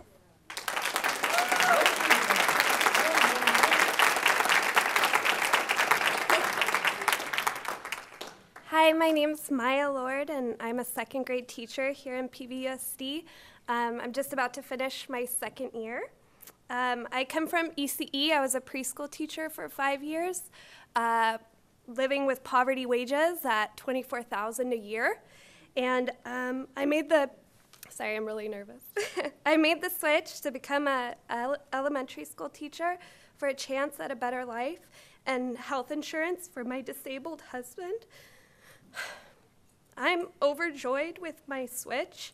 I love my students. I love this community. I love my coworkers and the families I work with. I want to stay in this district. I'm passionate and I believe in this work, but here's the reality. For $1,500 a month, I live in a converted concrete garage with no heat. It's an illegal and unsafe structure to live in, but it's all we can afford. I don't even have a bathroom inside. Yes, even in the winter, I have to shower outside with a hose. I have hopes and dreams just like my students. I dream and hope that I can maybe have the stability of owning a home one day, raise a family, and care for my disabled husband, and be a great teacher. Giving me a 1% raise is just one small step towards that. Thank you.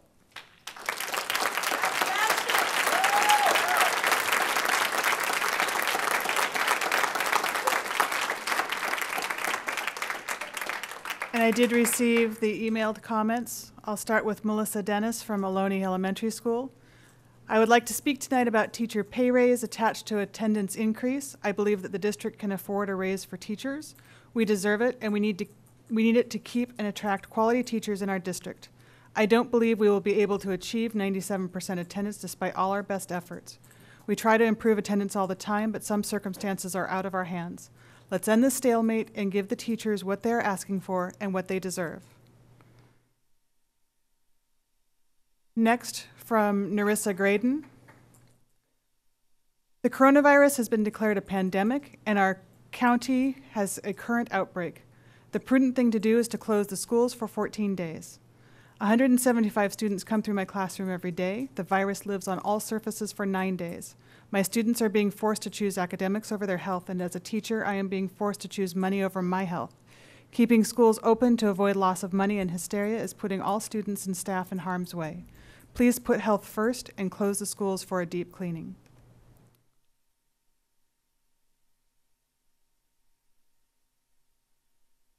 From Deborah Mallard. Dr. Rodriguez and board trustees, I would like to address you regarding the COVID-19 outbreak as it relates to the 97% attendance rate contingent on a 1% teacher raise. More than ever, we do not want sick students attending school. All the new policies adopted with the county health department push for social isolation and people who are sick to stay home. Now more than ever, this attendance contingency for a 1% raise is completely out of the control of PVFT members. This contingency needs to be dropped as part of our ongoing negotiations. Also, the salary comparisons made in the district's flyer with Hemet and Coachella in San Bernardino County, California are completely unrelated to the cost of living here in Santa Cruz County. The prices for housing alone in these two spots, Hemet and Coachella, are 1/3 to 1/2 of what the costs are out here, data from rentcafe.com. To compare teacher salaries in PVUSD to these cherry-picked districts is a manipulation of data to support PVUSD's low salaries. We are not fooled. Pay teachers fairly, retain good teachers, do what is best for students. Thank you.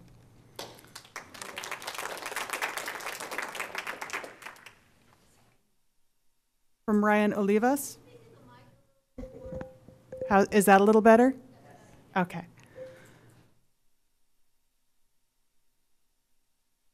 So from Ryan Olivas, I am a special education teacher at PV High and am unable to come to the board meeting tonight, but wanted to share some thoughts with you as my representative on the board. I love PV. The Student Body Collective is inspiring to teach. They are dedicated to improving themselves and greater society as a whole. My students recognize the difference between high and low quality instruction and understand and value that high quality instruction comes from well-trained, dedicated teachers. They also keenly understand economic forces such as wage, cost of living, and housing expenses, and are aware that the teaching profession as a whole is grossly undercompensated. My students demand and receive high-quality instruction because I ensure it, and would like to see my dedication rewarded with a salary increase so that I can continue to live and work in this wonderful community. Thank you for your time and service.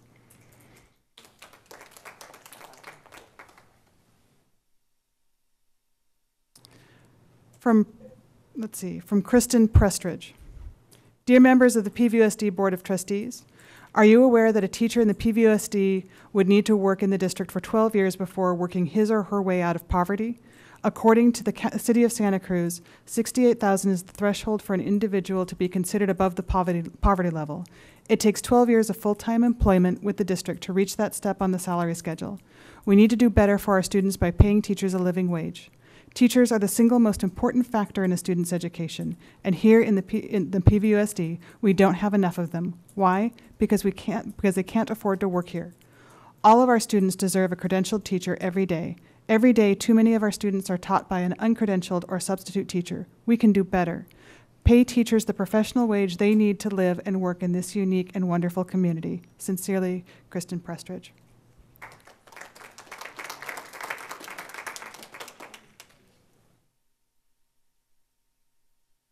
From Maya Campbell. Dear PVUSD Board of Trustees, we, the staff of Landmark Elementary School, would like to bring to your attention current library conditions that are negatively affecting our students and teachers. On January 31st, our school library was closed due to suspected mold contamination. Our library media technician followed the PVUSD mold standard operating procedure from July 2019. The district's SOP states that an environmental hygienist will be hired, testing and reports will be published and shared with the cabinet and affected sites within 4 to 6 weeks. This Friday, March 13th, will mark 6 weeks since our library was closed. Our staff has repeatedly asked for updates and received none. To our knowledge, testing has not even begun. We are very concerned. We want you to be aware of the ways this closure is negatively affecting our school. We only have access to 8% of our circulation. We have no access to books to support our academic curriculum and units. Our students, many of whom rely on the library books to complete homework and early literacy practice, are limited to checking out 1 book per week from a very limited selection. Almost all of the bilingual books our students gravitate towards are no longer available to support biliteracy. We encourage the board to prioritize literacy and follow their own SOP to open our library as quickly as possible, keeping all staff and families together in the process.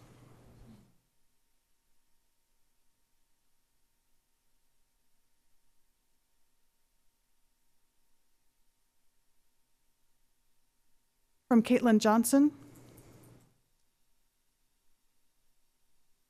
Thank you for taking my comments via email. I'm a PVUSD arts educator with more than 20 years teaching for PVUSD. At the last board meeting, I heard about the upcoming PVUSD recruitment fair, and it got me to thinking about what I would say to a new teacher considering beginning their career here. I'll start with the positive. Why work at PVUSD? Excellent health benefits, thank you. Fabulous kids and family and community. Hardworking, smart, and dedicated colleagues. A beautiful county to live in. An engaged board and superintendent. Reasons not to teach for PVUSD. Low pay compared to the cost of living. A new teacher could make $10,000 more over the hill or in Salinas. Abysmal working conditions, overcrowded, filthy, decrepit, and unsafe facilities and classrooms, or in some cases like mine, no classroom at all. Not enough support personnel, no classroom aides, not enough nurses, counselors, safety supervisors, not enough custodians, too large class sizes. Chronic teacher shortages and high turnover, not enough special ed teachers, substitute, math, science, not enough bilingual, not enough arts teachers, not enough intervention teachers, and the exhausting cycle of having to return to the negotiating table every couple of years.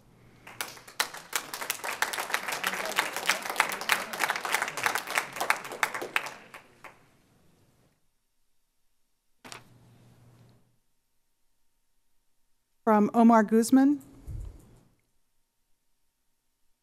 Hello. With what is going on with the COVID-19 pandemic, do you think it's smart to have negotiations about the contract proposal that hinges on a 1% salary increase on raising attendance?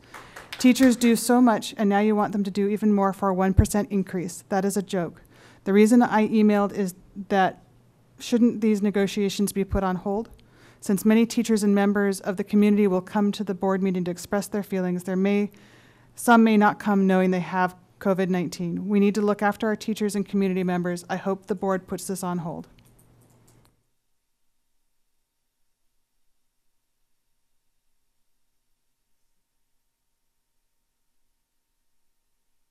From Kathleen Machado.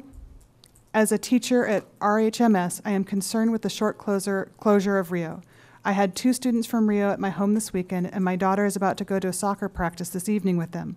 My daughter attends Aptos Junior, so there are 3 schools that are linked. How is PVUSD addressing this cross-school contamination? Also, without wipes, I know how people are allergic. How am I supposed to get the Chromebooks cleaned in between my 5 classes of 35 students? We need the Chromebooks cleaned more often than the promised deep clean I was told would happen soon by our site tech. Help me understand all of this.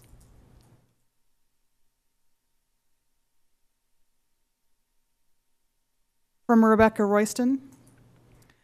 My name is Rebecca Royston from Radcliffe Elementary. I'm actually forwarding a comment for Agenda 6.1 from a colleague, Michelle Connery. Here's her comment. My name is Michelle Connery, and I'm a first grade teacher at Radcliffe Elementary School. In taking precautions towards COVID-19, I decided not to attend this evening. As a union, we continue to fight for a higher salary for so many reasons. Tonight, I wanted to share my reason. My husband and I have an almost 2-year-old daughter, and we really want to have another child in the near future. But when it comes down to it, we sadly realize that we can't afford to have another child. It boggles my mind how 2 college graduates with full-time careers cannot afford to have a second child. I resent your offer to tie a 1% raise to increase attendance, both because it would do little to help teachers afford more, and because of the implication that myself and other teachers are not already doing everything we can to encourage attendance. This new attendance hype is something we do every day. We want our kids in class just as much as you. The benefits to their education and health are clear to us already, and it's insulting to think that we don't want the very best for our students. Every teacher I know works every day for the best for their students, knowing that the support we provide daily is vital for their continued growth.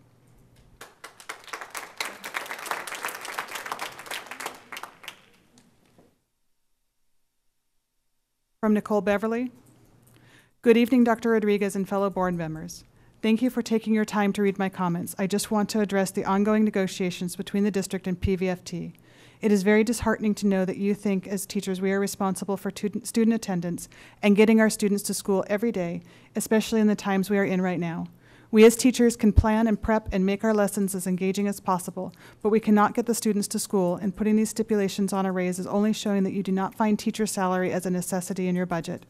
I actually did the math one day with my own class and found that to get 97% of my class there on one day, I have to have 100% of my students there. It is impossible for me to get 97% if I have even 1 student absent. With 1 student absent, it puts my percentage at 96%. I hope you all realize that this is an unrealistic expectation, and we know that you can do better for us teachers.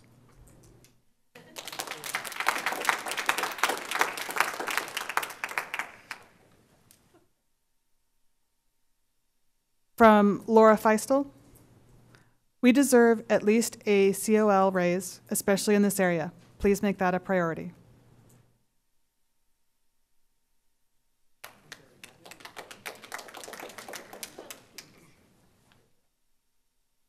Dear trustees, my name is Micah Powell, and I'm a history teacher at PVHS. I am urging you to vote no on the upcoming budget vote on March 11th, specifically no on any budget that contains teachers' raises with contingency language such as increasing student attendance. The current office from PVUSD of a 1% raise tied to a 97% attendance rate is an insult and absurd. The role of educators is to assist students in their growth and development, not to monitor their attendance, which we have no control of. Please consider the complexities of my nearly 200 students' attendance habits and ask yourself if it's fair to tie that to the way I provide for my family. Please understand that the current offer from the district is asking us teachers to correlate students' attendance with our paycheck. That is wrong. There doesn't seem to be any compromise on the part of district negotiators in our current struggle for a fair contract. We as a union have come down from our original ask for a cost of living increase, yet we are still being offered the same ridiculous contingency tied to student attendance. That is wrong. Students should be tied to the high cost of living in this area and to the sacrifice that teachers teachers make in our dedication. In the last 4 years, my rent has increased by $600 per month. I am a 14-year veteran in this district and I struggle to pay my bills. This is wrong.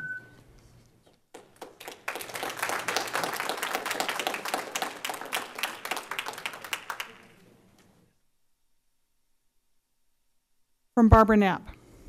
To the school board and Dr. Rodriguez, I am making this comment in response to the district's offer of compensation to the hardworking teachers of PVUSD. With all due respect, the offer of a 1% raise based on a 97% attendance rate is absurd. The ongoing COVID-19 pandemic is the most illustrative example of why this offer is an empty gesture. It's insulting. I am at the higher end of the pay scale, which means a 1% raise is about $40 a month. Ridiculous. A brand new teacher in this district would see a raise of $26 a month, $26. I can't help but think of the sexism behind an offer like this. We all know that teaching is a female-dominated profession, thus the low wages and the unbelievable disregard for our ability to fend for ourselves. This district complains about spending 82% on their budget on salaries, but police departments and fire departments, both male-dominated professions, spend at least 90% of their budgets on salaries. I am also deeply concerned about this district's impact on our environment. Continued low pay makes it impossible for teachers to live in the district in which they work. That means longer commute times, which means more fossil fuels being burned, adding to climate change. What's innovative about that? In closing, I want to remind everyone here that this district gives a lot of lip service to being all in, but the only people who are truly all in are the teachers.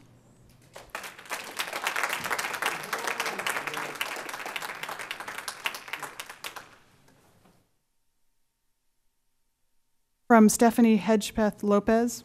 I am a third-generation PVUSD teacher. In addition, my parents, sisters, and I, my husband, and 3 children are all educated in PVUSD schools. We all graduated from PVUSD schools. We are currently members of the PVUSD community. As part of that community, I want to ensure that the younger members of the community grow up as educated citizens. In order for that to happen, PVUSD needs to show some support for their teachers. As I get closer to retirement, I want to be sure that we attract the best individuals to continue to educate the community, my community. And the district needs to show their support by attracting and keeping those young, bright teachers by increasing their pay so they can afford to live in and enjoy this community, as I have done for practically my entire life. Raise the pay level of our newest teachers to keep them here, and do not continue to offer the insulting raise attached to attendance, especially in this time of a global health emergency. Thank you for your time. Stay in good health.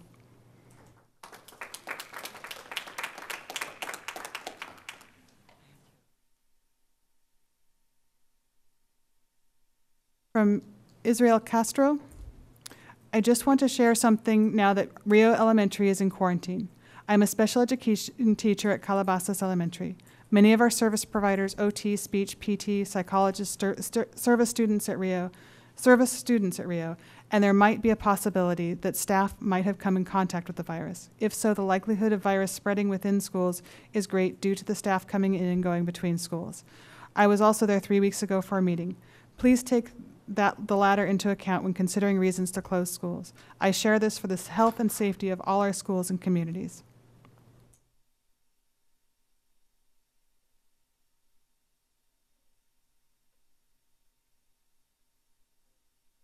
From Jose Serrano. As a matter of equity and well-being, we seek salary increases for early childhood educators. Preschool teachers within the district's Child Education Development Department are the lowest paid staff within the district. Janitorial staff earn more. Secretarial staff earn more. Administrative personnel earn exponentially more. Preschool teachers are tasked with ensuring safety and security of their students while also facilitating students' socio-emotional development, positive academic adjustment.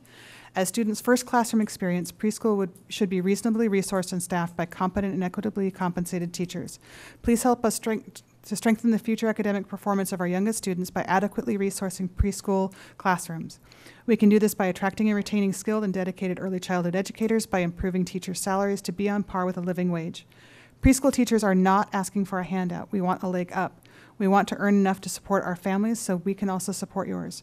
To the board members, thank you for your personal dedication to the students and families of our district, which you demonstrate continuously. To our teaching colleagues, we in early childhood education appreciate the continued support of our K-12 colleagues. Thank you. Manuel Serrano, Bradley State Preschool.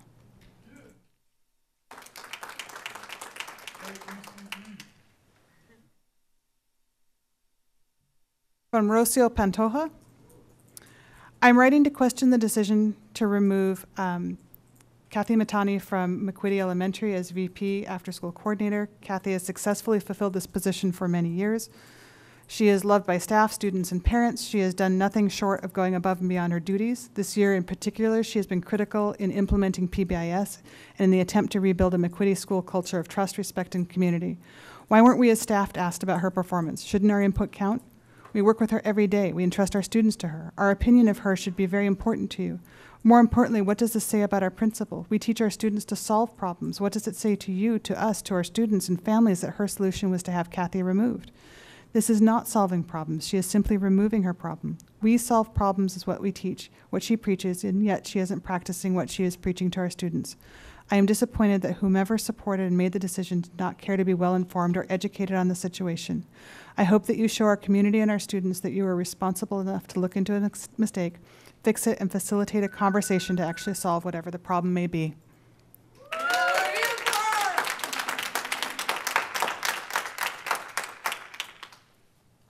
From Becca Berryman. Hello, my name is Becca, and I'm a teacher at Calabasas. I used to teach in the Central Valley, and with my pay difference here versus there is only $1,500 per year, yet my cost of living is exactly double here.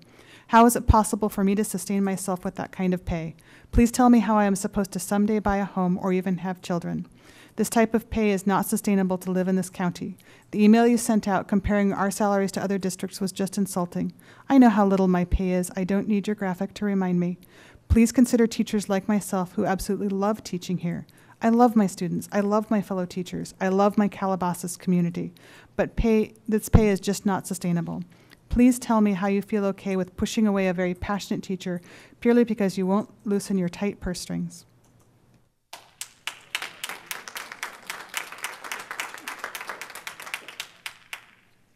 From Christina Carter. I am a first grade bilingual teacher at Minty White. I want to thank the Board of Trustees and PVUSD for the continued excellent health benefits for me and my family. I am aware of the 7% increase this year. However, I do not believe this shows enough to the teachers of the district that you value us and our vital work with students. I am especially concerned about new teachers who don't even make $50,000, barely a living wage for a professional. Last month, I asked the board to dig deep.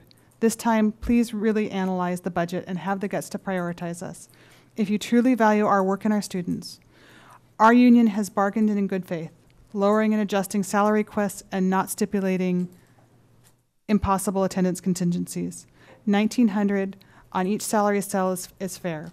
Where can you move that $2.5 million from? Prioritize students and your employees on the front lines of service to them. Thank you.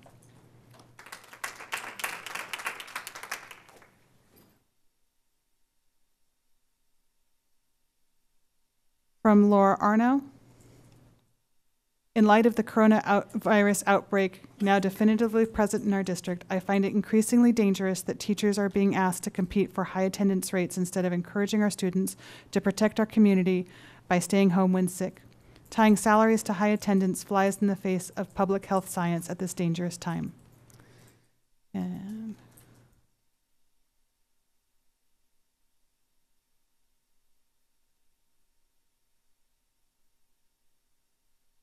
And then from Stephanie Lefevre, I am deeply concerned about the safety of our students in PVUSD. There was a confirmed case of COVID-19 at Rio Del Mar resulting in school closure. And then today, 5 to 8 staff members from Rio came to H.A. Hyde for a training that took place inside my kindergarten autism classroom.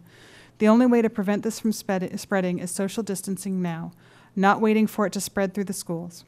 As a board member, you have the power and responsibility to prevent this. Please act now to keep all students, staff, and families safe. Thank you. And I don't have any further public comments. Thank you very much. Next agenda item 7. Want justice. What do we want? PVFT.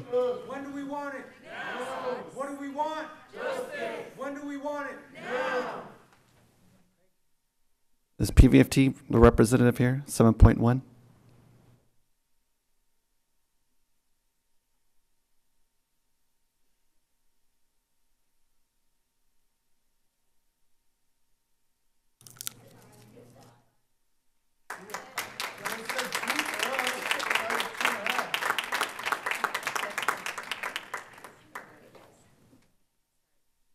Struggling for breath once I get up here. I think that, first of all, good evening, board. Thank you for those of you who've come out. You've heard some pretty powerful testimonials, and they're real. And they're also, any type of data that was presented to you was data. You guys like data, right? So some of the, I haven't been like really busy working on other projects, or the many different projects that Roddy and I work on, and meetings that we attend. So thank you for acknowledging, Dr. Rodriguez, that PBFT should be part of the communications, like being notified when a school site is going to be affected, because those people are our members as well. And CSEA should hopefully also have been notified. So, second interim report, because it's numbers that we're always looking at. Where is the money for a raise in this meager budget that we have?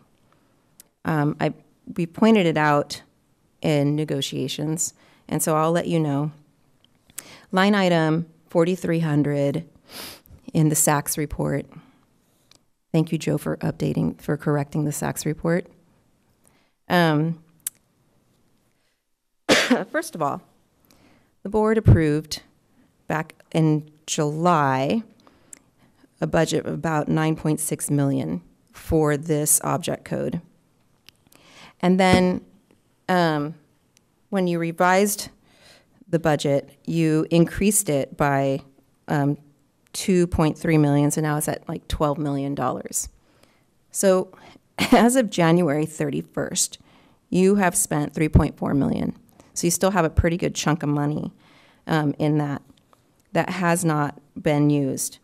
I'm just looking at 4,300 materials and supplies. If you want to look at the total books and supplies, the totals, you have not, the district is going to end their year with money there. According to your interim report, a 1% with statutories is $858,487 for,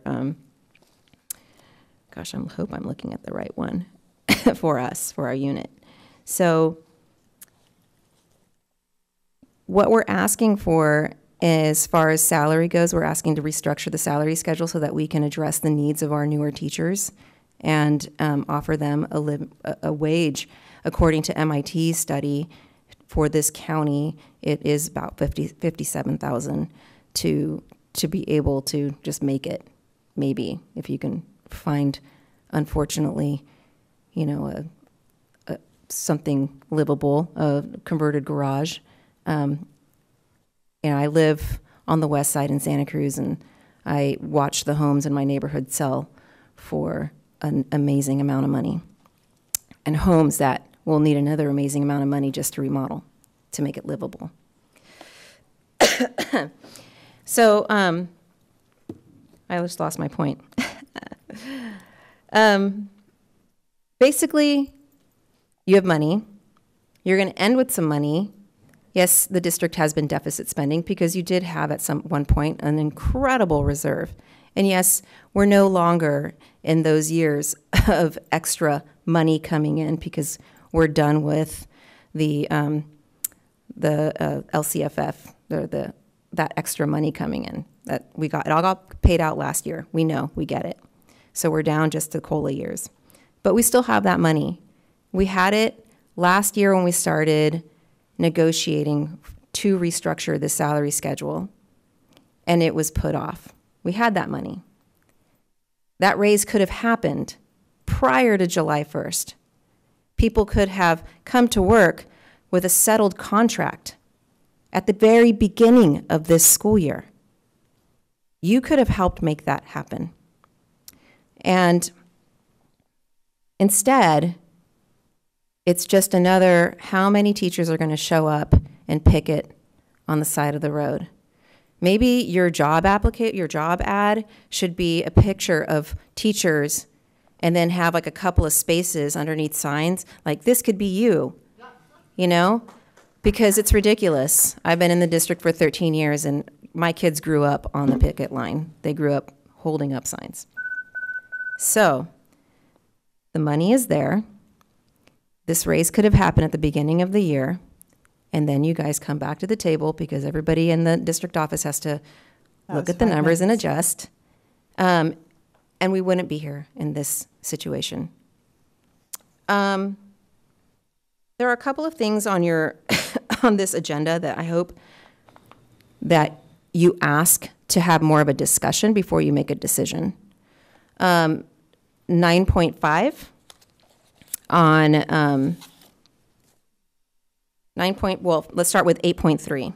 That's a $56,000 wage contract for SIPs. I'm sure you could find some people in the district who can run this. And 9.5, we're finally going to go to the table and begin negotiating over the Learning Center model. But this, to bring in a consultant for that, not necessary. So I'm hoping that maybe this board will start a new trend of asking to maybe interview teachers at sites that have already experienced some of these consultants coming through before you give the okay for the district to just show you, oh, here's your 3 days of looking over this consultant contract. We really need it. But you haven't heard anything from the teachers in regards to, is that really going to be very valuable? Or is that just going to create more work on the teacher? So I hope that you start a new trend and beginning to ask to, let's hear about it, and then I want to go meet some teachers and have an actual discussion about it before you vote on something so serious, because that's money that you're giving away. Thank you. Thank you very much. Next up, agenda item 7.2, CSEA. Representative from CSEA. Okay. 7.3, Pajaro Valley Association of Managers. 7.4, Communication Workers of America. Oh, all right. 8.1, the 2019-2020 second interim financial report by Joe Dominguez.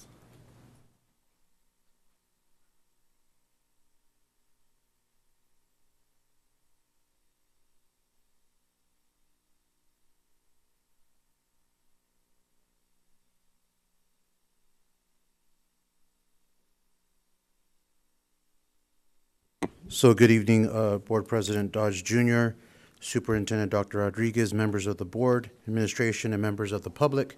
This evening, myself, along with Helen and Colleen, will be presenting the second interim report, and we will walk through our current situation, what we're facing. It is not working here.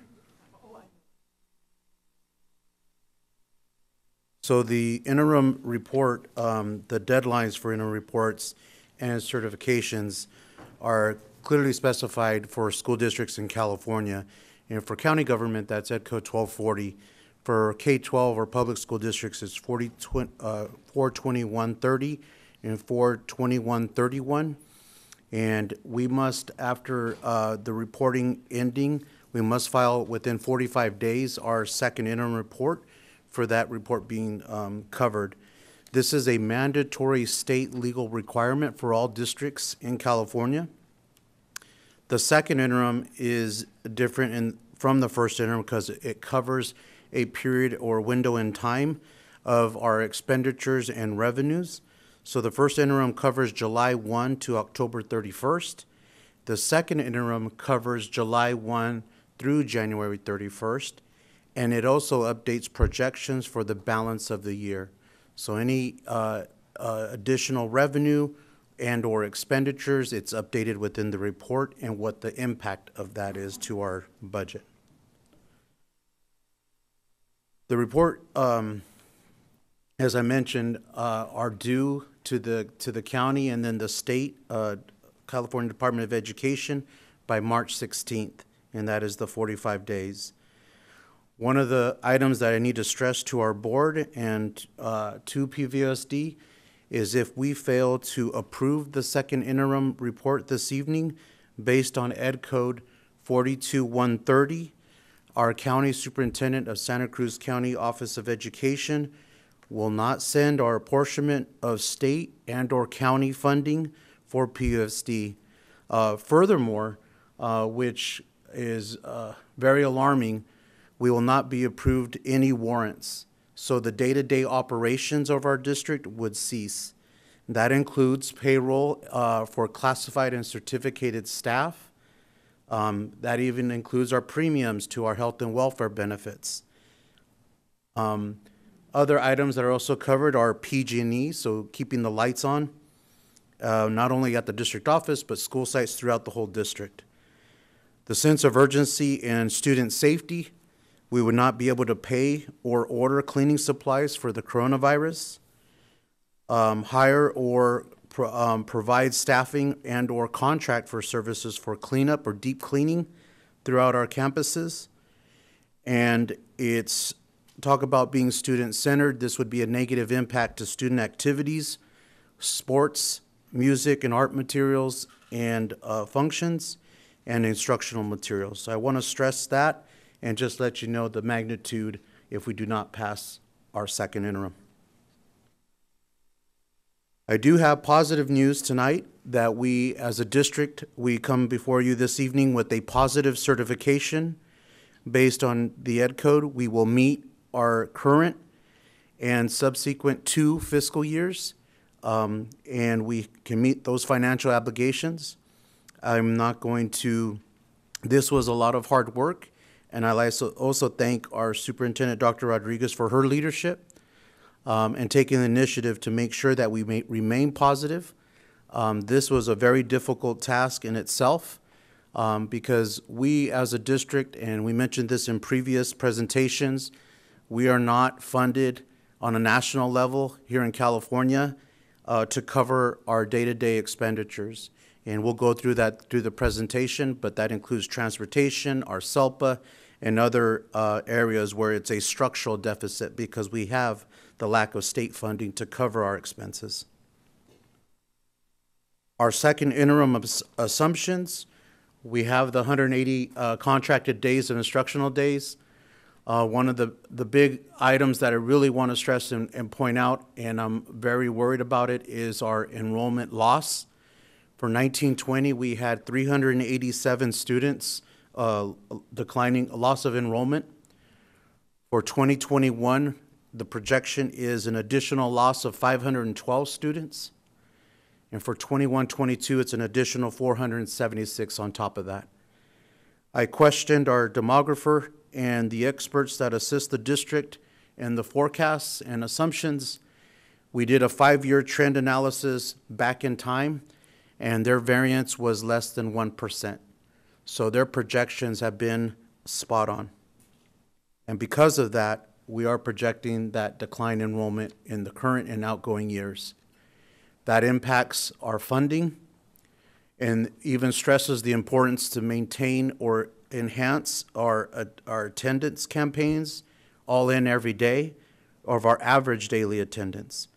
So if you look at the bottom, an ADA as a percent of enrollment, we have in our assumptions a 96% percentage of ADA. For 2021, we see that increase of 0.5% to 96.5. And for the 21-22, we have projected at a 97%. So what we're saying is, even though we're declining as a district, the students that we still have in the classrooms in our community, we need to make sure they attend school and look at the various initiatives that we have in place to make that happen. In doing so, that also helps us maintain the positive certification. Our funded LCFF, based on ADA, is also decreasing due to the loss of enrollment. And so you see that at the last row. To furthermore stress this point of loss of enrollment and our projected declining enrollment, since 2014-15, as a district, PUVSD has lost approximately 2,000 students in that period of time. In 1920, as I mentioned, we went from 17,000 963, down to 17,581, a loss of 387. And if you look at the bar graph, you see at 2021, from 17,581 to 17,069 students, a loss of 512. And 21-22, you see that loss of 476. We do show that we have the ADA percentage of ADA. Health and welfare is an uncontrollable cost that we cannot handle as a district. We, as previously mentioned, for the 1920 fiscal year, we received an increase of 7.1% to our health and welfare contribution. For this coming year, we're from our first interim to second interim. At first interim, if you could recall, we had that at 5% because we took the average for the previous years. We recently got notice from our JPA Board of Directors and CISC that the range would not exceed 4%. So we have adjusted that from 5% down to 3.5. And as I mentioned, our budget is a living document. So as soon as we get new information, we adjust the budget accordingly. So this is an adjustment that I commend our staff in making sure that we can squeeze dollars where we can. And so we reduced the 5% down to 3.5 for 2021. And we are maintaining the 5% for 21-22 unless we get further new information for the out year. Health and welfare at second interim is $58.3 million cost to the district. I'll hand it over to Helen so she can cover our multi-year projections. Okay, for our multi-year projections, multi-years are a projection, not a forecast, and so we use different factors that we get through the governor's budget workshop to use those. And so looking at our multi-year projections, for the unrestricted, we're beginning with 24.94%, or 24.94 million. We're deficit spending in this year to the tune of 14.33 million. Over the next 3 years, we will have, currently we have our 3% reserve in all 3 years, but in the last year, you'll notice that we only have like 170,000 more than our 3% reserve. The restricted funds are pretty much down to using what they receive in the current year and spending it. We have the contributions to the other programs. And overall, it shows that we will have our 3% reserve and $170, sorry. So, go ahead. This is just a chart of all the expenditures. So we have our salaries and benefits, which is the majority. It's about 83, almost 84% of the budget. And other expenses are around 16%. For salaries, we have the salaries here for 135 million and broken down by the different ones. Certificated is at 61% and classified at 28%, and the management's about 10%. And then for benefits, as you can see, our health and welfare is about 54%, which is the majority of the different benefits, and STRS and PERS follow that. Here are our contributions, and I'll quickly, we've gone over this before, so as you can see, special ed and routine restricted maintenance are our biggest contributions there in the amount of 30 million and 8 million. And then I'll turn it over to Joe. Here. So in regards to the unrestricted restricted for the contributions, the state and federal government has funding that has strings attached, and we can only spend it a certain way. That is restricted funding.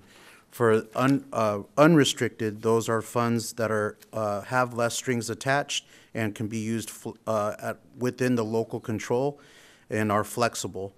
But because of the lack of state funding, this is where we have our flexible dollars being used and transferred to restricted programs. So our budget assumptions, as I mentioned, the declining enrollment, the ADA 0.5% increase annually, and that's contributed to our Saturday academies and our all-in everyday attendance campaign. We must right-size as a district our staffing to declining enrollment throughout our district. We also have reduced district office and legal services, an additional $70,000 from the previous first interim. Maximize our LCAP funding. As I mentioned, we have a positive certification. One footnote is the second interim does not include, nor are actuals or multi-year, include any ongoing negotiations. So whether it's a 1%, 2%, or 3%, that is not included in our budget documents. They're still ongoing. Cost-saving measures taken to date. We have continue to right-size the district. We went from coordinators from 16 to 8, and those coordinators now shared dual sites, a savings of $610,000. We've also right-sized our district office management and staff, a savings of $670,000, and we're continuing to do more analysis there. District services, we reduced our legal services $150,000 in addition to what we previously reduced, and we are reduced contracted services $250,000, and then a reduction of transportation taxi services of $180,000.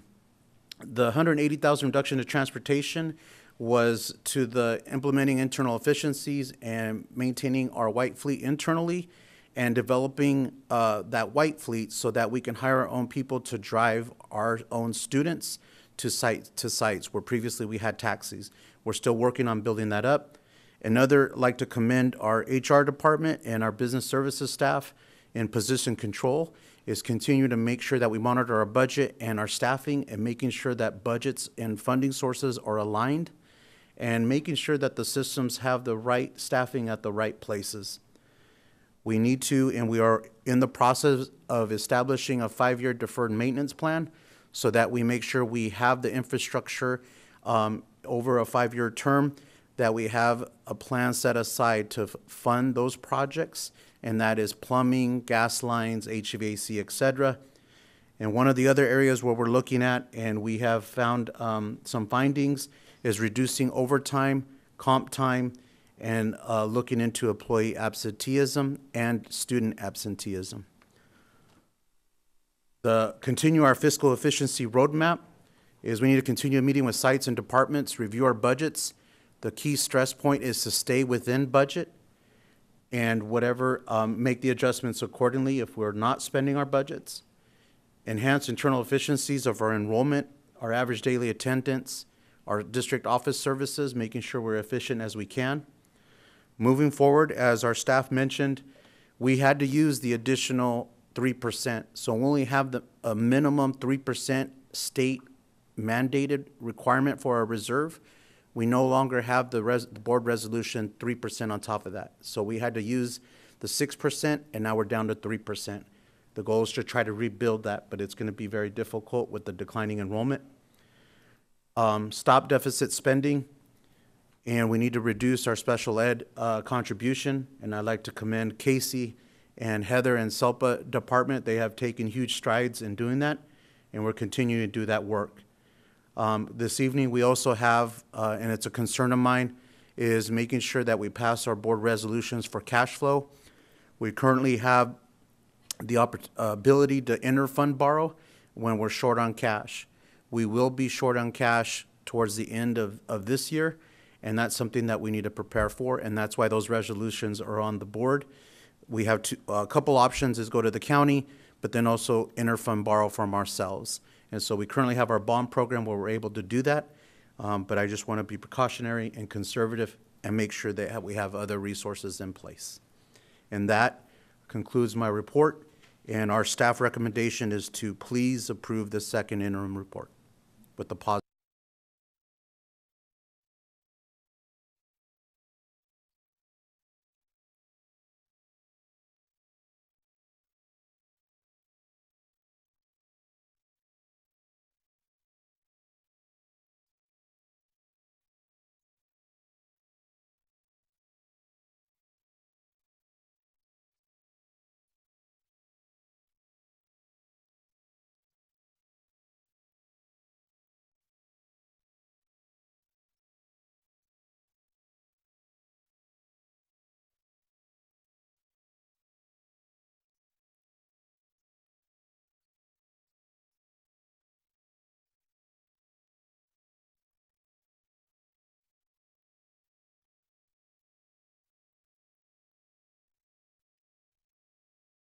did tell her about the importance of voting for these budgets because of staff.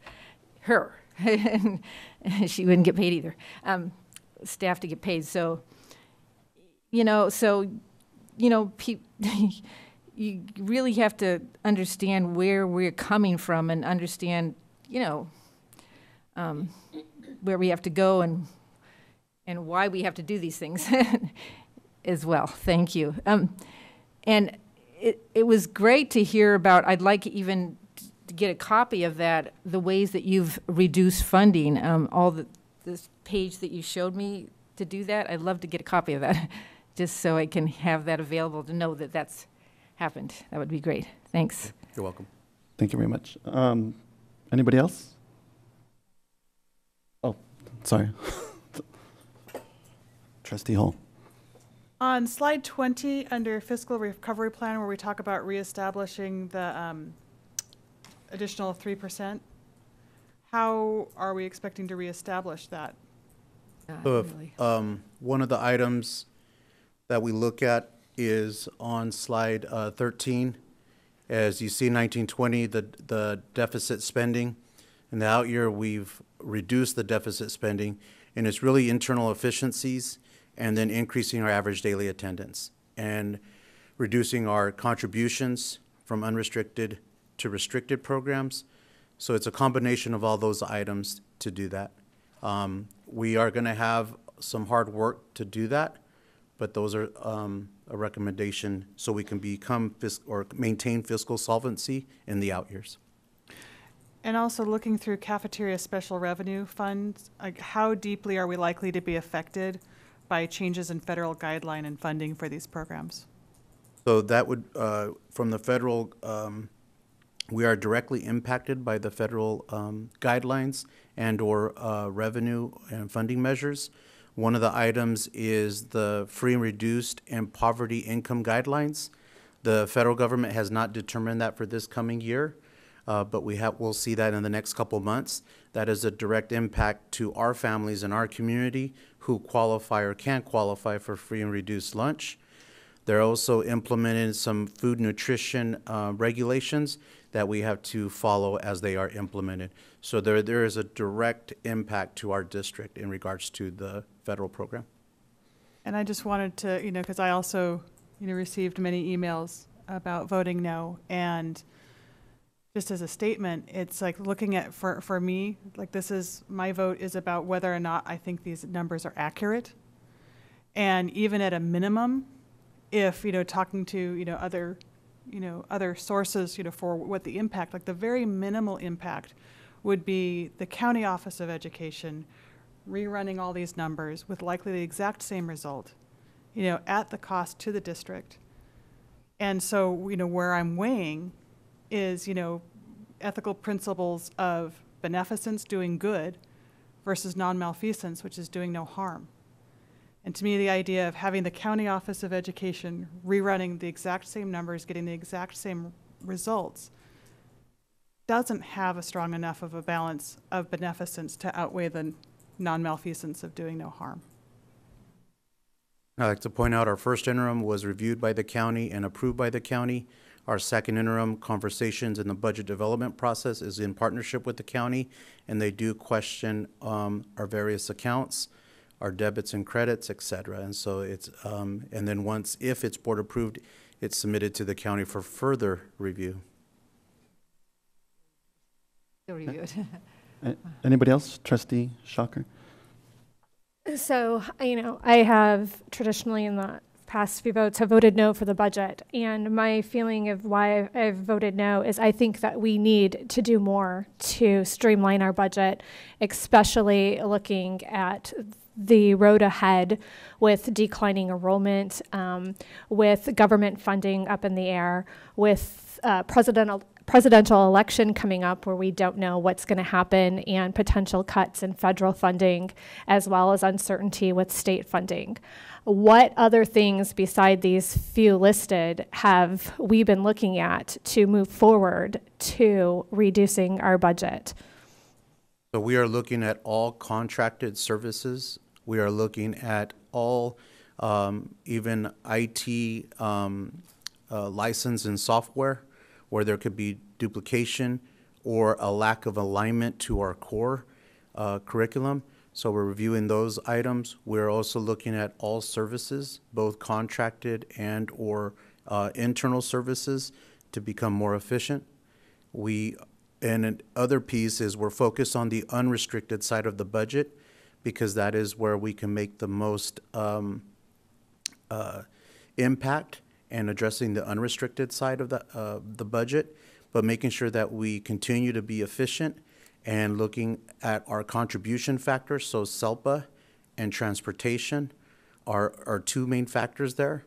And then the smaller contributions that we have from the general fund on the unrestricted side. And there's some school sites there, so we're also looking at how we can be more efficient there. There are a balance to making sure that we keep reductions as far away from the classroom.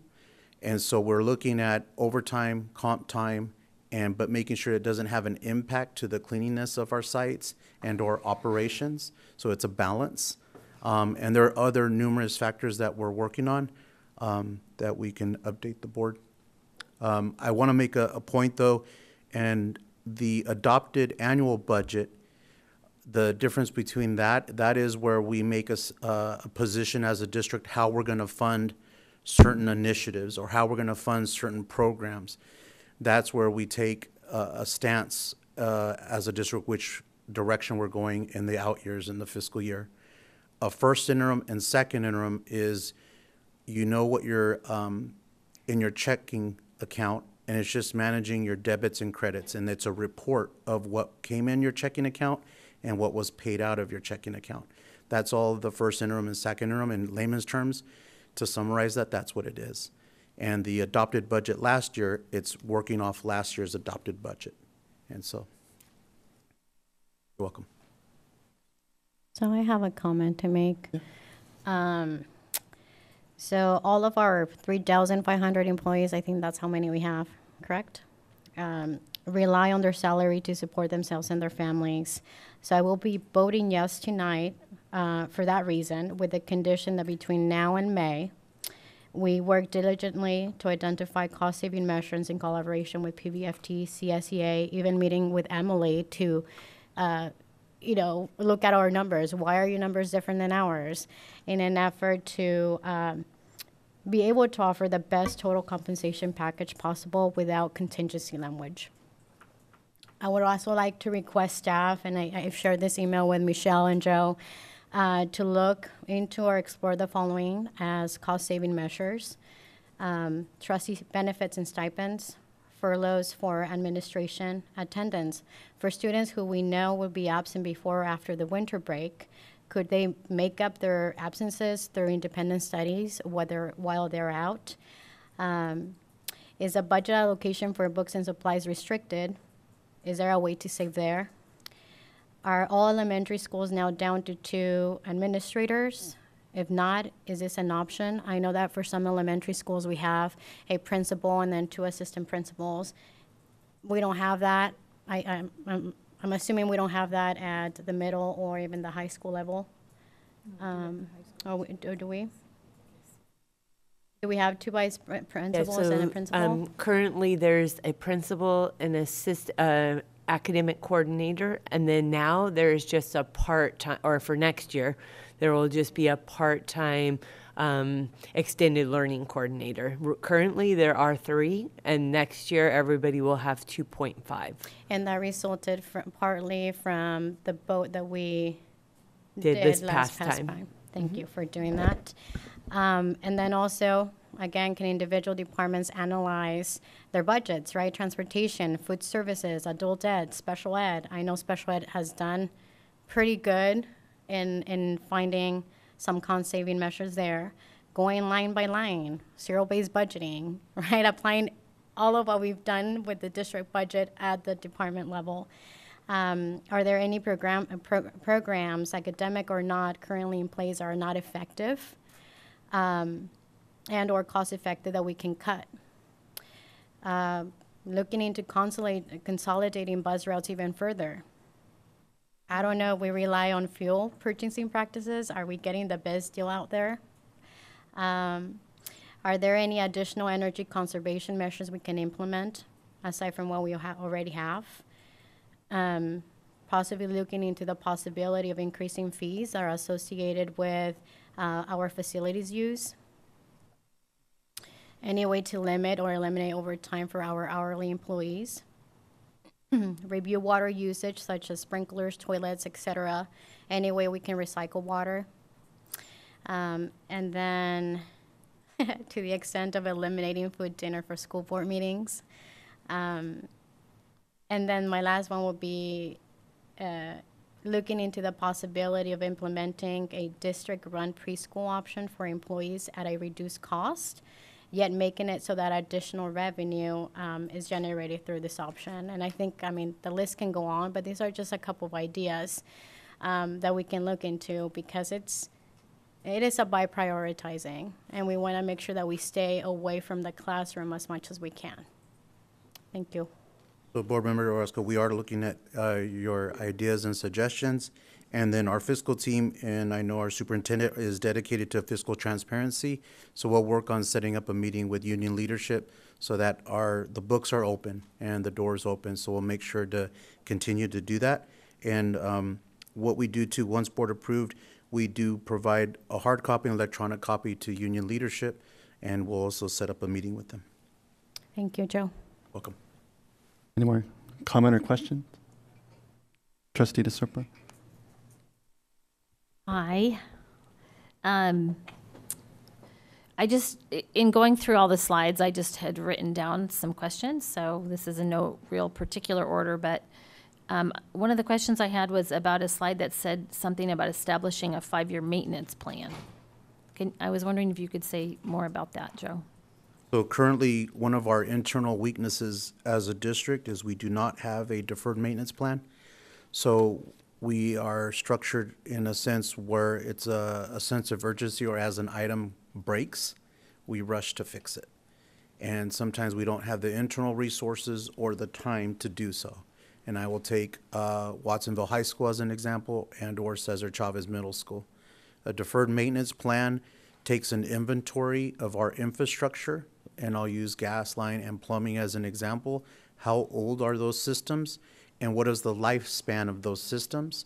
And so should we replace those every 20 years, 30 years, etc.? And it puts a plan together to make sure what is a priority, what needs to be replaced within a 1 year, down the road to a 5-year. And one of those items that's really something we need to look at is our HVAC units throughout the district, but that's what's currently going on right now. The board supported a facilities master plan, and so we have Maddie Architects that'll be visiting all our school sites throughout the district and doing an inventory of our infrastructure. And so that is ongoing as we speak. So do we still have a deferred maintenance endowment through the bond? Yes, we do. And are we using that? I'm guessing it's coming to its end point, because it was only good for 10 years. That was my understanding. Correct. And we are using the funding every fiscal year. We are maximizing that funding and putting it to good use. And so were we only using that fund for like stopgap measures for crises, or were we actually using it for planful, like, because we were going to replace a lot of the HVAC systems across the district? A combination of both. Okay. I think you answered the one about reestablishing the ending fund balance. So the enrollment loss that's projected is just the consultant who took a look, who we hired to take a look at declining enrollment? Yes, so it was a consultant firm that included census data, live birth rate within our community, housing development, and then also met with internal staff. And so it was a combination of the demographer and internal staff. And then we did our research to make sure that looking at the variance with the firm, and it was approximately 1% over the last 5 years. Okay. And when you talk about right size staffing, does that mean not like allowing attrition to just sort of have staff like retire or leave the district and then not replacing those positions because of the declining enrollment? Correct. So based on resignations, retirement, and if there's a loss at elementary, middle, and high school, just making sure that our staffing aligns to the loss of enrollment. And have we considered like a golden handshake? We did that in my first couple of years on the board, where we offered a special package to senior staff who were ready to retire. That's one item we can add to the list. However, in the past, the savings did not come to fruition because the positions were backfilled. And so it just depends, but we can take another look at that. But they're high earners, so, you know, so getting the high earners off the books sometimes I think does actually save money. We can review that. But anyway, maybe we can just kind of look into that. Anyway, thank you very much for all the hard work behind this, and I'll be supporting the second interim tonight. Thank you. Thank you. Thank you very much. And Trustee Acosta. Hi, Joe. Thank you. So we've really been consistently hearing from the district admin team about the issue with the declining enrollment and how that is affecting the budget, right? Yes. So I'm just curious that if we have a declining enrollment, it makes an obvious question to start questioning the number of people that we employ. And I'm not necessarily speaking at the staff and the faculty level. I'm speaking more at an admin level. So what have we done as a district admin and as a governing board to actively look at the number of cabinet members we have and those contracts, and the number of directors we have, not principals, not vice principals, at the number of directors we have and those contracts in correlation to our declining enrollment? So we will be looking, as well as just to look at them, period. So we are analyzing all positions in the district to right size to enrollment, and that includes district office staff, district administration, and district site staff. Can you go back to that last slide about, oh, it's right there. Okay. So you say management. So when you're saying management, you're specifically speaking to directors, I take it? Yes, all management. Including cabinet? We're reviewing all the positions. The ones included in this, these are directors and or coordinators, and those are also being reviewed in the analysis. So not cabinet? Cabinet will also be reviewed as we move forward. As well as those contracts? Yes. Okay. So all cabinet, the number of cabinet members, those contracts, the number of directors and those contracts, as well as coordinators and the additional staff, will be looked at. And that's part of right sizing our district as a whole. So as a district, we were looking at similar sized districts. Once we were at 18,341. So how, compared to another district, how is that staffed? And so now that we're on a trend to go to 16,593, and probably in the out year, probably less, that's something we need to look at from a holistic approach. Okay. And yeah, I just wanted to also clarify on this projected declining enrollment that I'm reading this correctly. I understand that the yellow bar graph is for ADA and the enrollment is green. So the enrollment is actually over the projected ADA?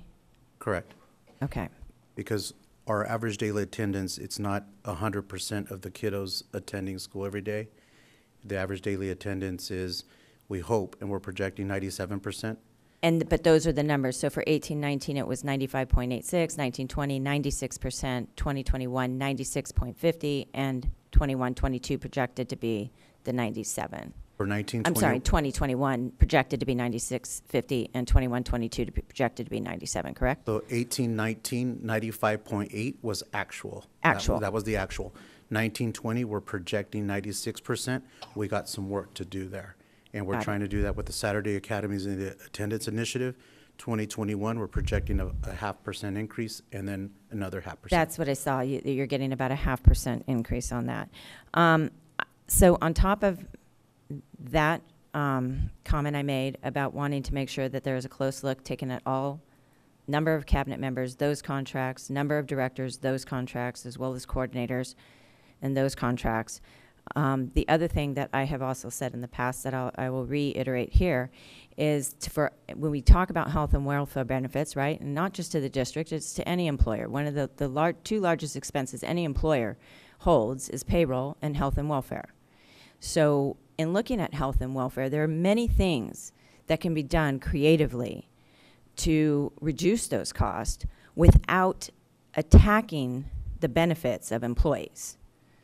So what other things are we doing creatively as a district, as the admin, as this governing body, to creatively look at how we can reduce those costs and possibly incentivize employees that don't necessarily maybe want to be with PAMP and can maybe go with an HMO and have a lower cost? What are we actually actively doing to look at that and what we can do to incentivize those employees? So that's another one.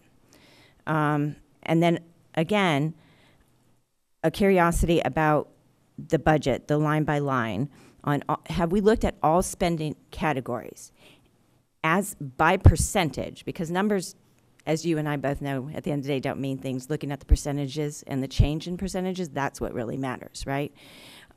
With other truly comparable districts, right? And to say, for us just to compare against districts in this county isn't truly comparable when we are really the largest district. I mean, one of the largest districts out of 1,100 in the state of California. So what are we doing to actually look at that line by line by percentage comparison? And if you could we could have that data brought back. I think that is essential. So this evening in your packet, you have the variance report. So that is the next step, or the part of the fiscal team is to review that percentage difference from adopted to actuals. Mm-hmm. And so that is the work that is going on right now, and we'll provide an update to the board. I'd also like to commend the board as a whole for supporting staff and the Health Benefits Committee. So we took major strides in our Health Benefits Committee in partnership with union leadership and the members of that committee to look at options that we implemented. Some were implemented last year in negotiations, and we are looking at other options to minimize where we can have cost-saving options, but also minimize the impact to our employees. And one of them you mentioned about network. So what would it look like if we adjusted our network, still maintain health benefits, but just change the network? And that network adjustment would be a savings to the district, and we're working on that now. As long as that network adjustment is not, again, it comes back to what I said previously, to not attack employees, because we have several employees. Let's, for instance, Palo Alto Medical Foundation is one of the biggest service providers in this county.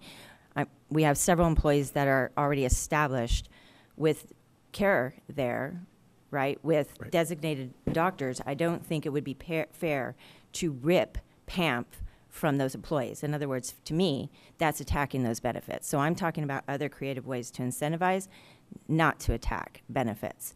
And I appreciate your answer, but I don't think you for sure said to me that what I'm asking for is a line-by-line comparison by percentage, not hardline numbers, to other districts of comparable size, of true comparison to this district, okay? We will work on that. Thank you. You're welcome. Okay, thank you very much. So now we will just, can I have a motion? I'd like to make a motion to support the second interim budget. Is there a second? Move approval. Okay. President Trustee Judge Jr., I'm going to call for a roll call vote on this vote. Okay, I will now ask for a roll call vote. Aye. No.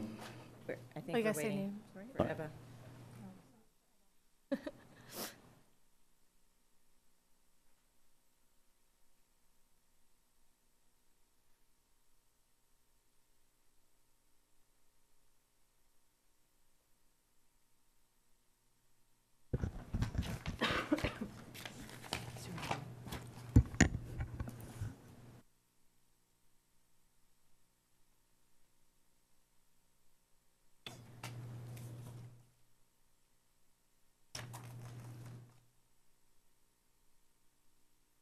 Trustee Shocker, your vote? No.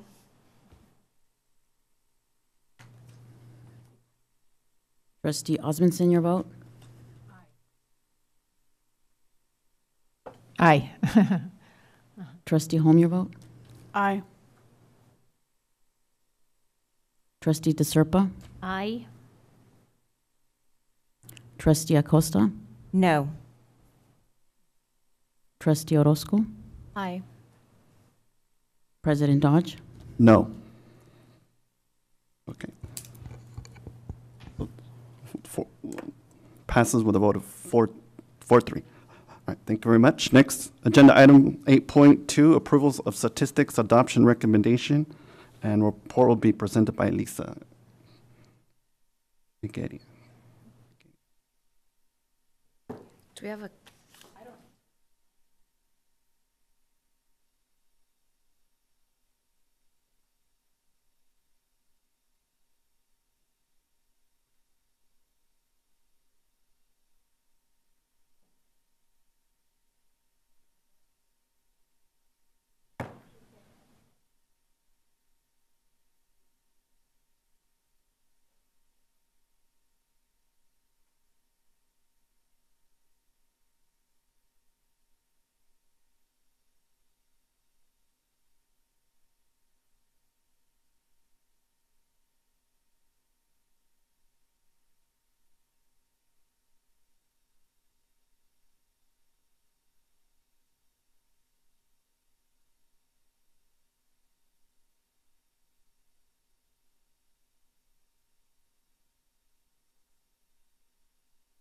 So as we're waiting, I'll just go ahead and start. That's okay. So good evening, President Dodge, Board of Trustees, and Dr. Rodriguez. I'm here on behalf of our fabulous math coordinator, Araceli Mendez, who is currently on leave, on baby bonding leave. And so I'm here to present the majority of the work that she did with our amazing teachers in PVUSD.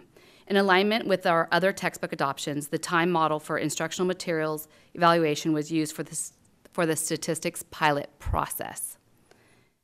And it started last May 2019, where we had a team of teachers that came together to review textbook materials, and it finished this December, where our pilot teachers actually reviewed after they came through and they piloted the materials and decided which one that they liked best.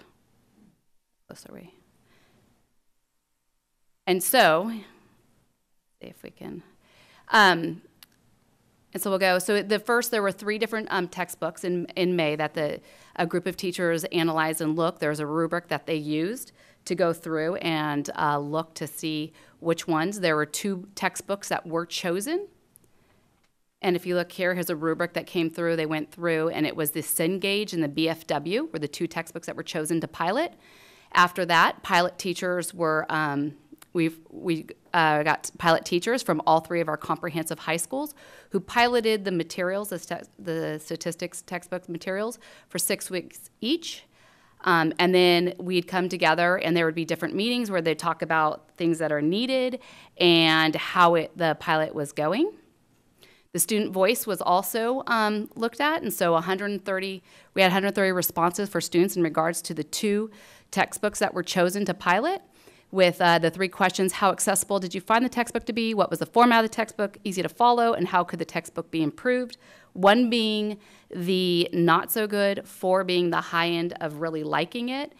From the student voice, BFW was the textbook of choice. For number 3, I just put 1 quote: if we used it all year long instead of switching to the second book, because the second book is not very understandable, the book is definitely good because it gives clear examples and is very easy to read and understand.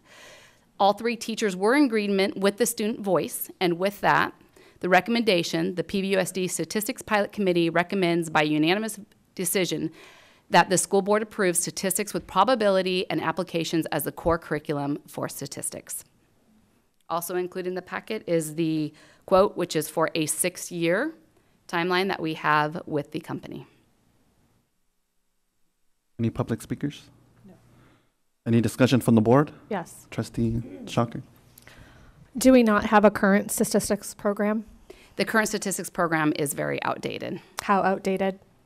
That I don't know the exact year. I'm guessing 10 years. Well, that would help to know that answer to that question. Thank you. Any other questions? Seeing none, oh, sorry. Okay, yeah. Hi. Hi. So this will be offered at all 3 comprehensive or more than that? All 3, and also with a possibility at Renaissance. Oh, great. And we have current teachers at all 3 of those schools teaching this now? Yes, all 3 from the comprehensive high schools piloted. Okay, thank you. Any other discussion from the board? Okay, seeing none, can I have a motion? I'm going to give a motion to approve the statistics and probability with applications book. Is there a second? Second. Okay, I will now call for a vote. All in favor? Aye. Any opposed? Aye. Thank you very much. 5-2. Thank you. Next up, agenda item 8.3, Consortium on Reaching Excellence in Education, Core SIPs and Reward Support 2020 Service Agreement. Report will be presented by Casey. Good evening, President Dodge, members of the board, and Dr. Rodriguez. I bring forward for your approval the service agreement between PVUSD and the Consortium on Reaching Excellence in Education.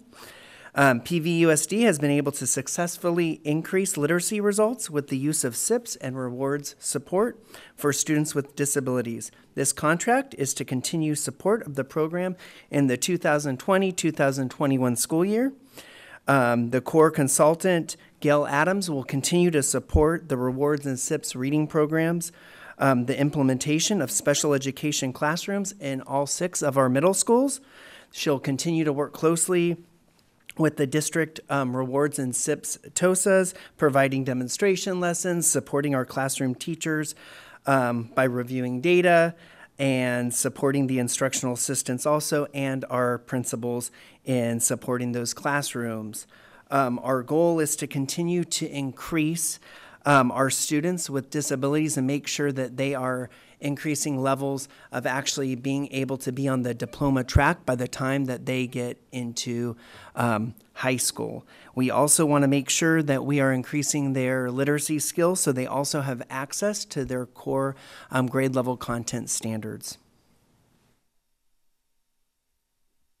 Dr. Rodriguez? Yeah, so I just wanted to mention, so the difference between this and what we're doing at the elementary schools is the program is the level of program. So currently we have 3 elementary level programs that we started now 3 years ago, which we do have trained staff on and we have trained coaches on.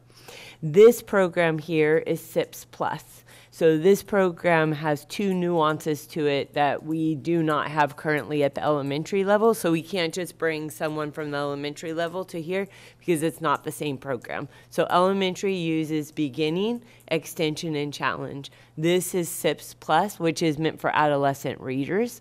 And it's for our special education students and their accommodations. So what this allows us to do is to be able to build that base, so build our capacity. And yes, it is funding that we are using, but we spend exorbitant amounts of money on credit recovery and on intervention for students. And our students need to be able to read. And so we're in the middle of working on the data right now for the elementary version. The secondary version, we just started it. And so this would allow us to do that. Just like we did for elementary, we will keep reducing the consultant agreement. And they use 2 separate people. So one uses Ann Leon, which is the elementary, and then this one uses Gail Adams, who has specialty in adolescent reading and in special education. So I just wanted to show the differences between the 2. Thank you very much. Is there a public comment? Do we have public? Okay. Any discussion from the board? Trustee or Holt? Did someone turn a card in? I didn't have one. No, okay, I'm sorry. I just saw someone. Did I miss one? Okay. Just so I'm understanding, you said we can't pull from elementary for this version. So that means that, so we absolutely do not have somebody qualified currently in district. Yes, we do not. And the teachers that have had to transition, even the elementary teachers that have had to transition from beginning to extension, will tell you that it's a different routines, different programs. It also, with this, a lot of what we're trying to get support on is grouping of students. And so what we have found, especially at the middle school level, and we're going to implement it this next year, is that the way that the students were rostered really got in the way of us being able to group the students well. But we have had really great results from feedback from Anne Leon. I don't know of really many people out there that don't. We actually are having the opposite feedback at elementary right now of why we're not having additional focus similar to this with the bilingual programs. And so it's, but most importantly is we're increasing the number of students that can read. And I cannot overemphasize the importance of that for every single curricular area, including mathematics, because now mathematics is very literature-based with all the reading that's required. Anybody else? Any other? Trustee Osmondson? Just so I can understand, Dr. Rodriguez. So there's been lots of complaints from teachers that we could use teachers to do the training, and there's a lot of teachers that are capable of doing it. And I understand the special education, that might be different. But for example, is there teachers doing training and SIPs in some of the elementary and other levels? Yeah, so we cut our contract in half over the last year and a half for SIPs. Part of doing that was to have teacher leads at each site. So we have at the elementary level, because we've done it now 3 years, we have, for the English classes, we have lead teachers who are training teachers. Okay. And so we've significantly reduced that consultant, but I want to remind everyone, they had the program for years prior to the consultants coming in and saw no growth. Yeah, no, I know that. And yeah. So it isn't always true that we don't need someone coming in and coaching us. That is actually not accurate, and a reason why, it was not the teacher's fault, it was the administration fault that we implemented a program and didn't provide the support. Yeah. But they were not trained on it before, and our coaches will tell you that they did not know how to train on it. Right. So we are doing some of it in the middle school. You can comment if you want to. We are trying to do some of the SIPs programming in the middle school with our middle school grants and kind of things where we're trying to do better. We're using SIPs there too, right? Well, that's exactly what this is. So this is for the second year at the middle school. But but it's special ed though. This is special ed. This is special ed and middle school. So this is not elementary. This is not supporting anyone at elementary level. Okay. This is supporting at middle school, Okay. which is why there's this thought, we can just bring these people over. It's not the same program. Okay, so absolutely. SIPS Plus is not an elementary program. It's Okay. a middle school program, and it's being used in the special education setting. Okay, but we're also using SIPs not in the special education level. We are using SIPs at the middle school, regular middle school as well, right? Not at this point. We're focusing on special education. Okay. Which, Not when quite we yet. did the assessments, an average reader of special education at the middle school level is reading a second grade level. Okay. Which Right. is a problem. Yeah, exactly. Okay. And as we focus on our work in the elementary with our general education and special education students, they will not need as much support by the time they reach middle school. Right. They're coming up from elementary, and now they're going to be up there in SIPs, so they're going to be reading at a higher level when they get there. Yeah. Absolutely. Yeah. That's true. I have a comment, Danny. Trustee Rose. So at last year's Michelle's evaluation, one of the directions, the directive from the board was to give more of an emphasis to our special ed population. And I think this supports that goal of making sure that we're reaching all students regardless of whether they have a disability or not. So with that, I am going to make a motion to move this item forward. Is there a second? I'll second. All right. All those in favor? Aye. Aye. All those opposed? Aye. Aye. All right. Motion passes 4-3. Thank you very much. Agenda item 8.4, school site wireless network upgrades report will be presented by Joe Dominguez. All right, this item in front of you provides our membership to our JPA, also known as SPUR. And so this is an opportunity for internal efficiency and pricing. So as a member district, we get a reduction in pricing, competitive pricing throughout the nation. And this is for an E-rate program through the federal government. And so this supports our schools and libraries program throughout the district, the conduit or pipeline for communications, for telecommunications services, or as well internet. So funding is provided in 2 priority categories. Category 1, telecommunications services, data line services. And category 2 is internet access, internal connections, and the infrastructure, so cabling and connections. So the federal government allows us to receive 85 cents on the dollar for our funding.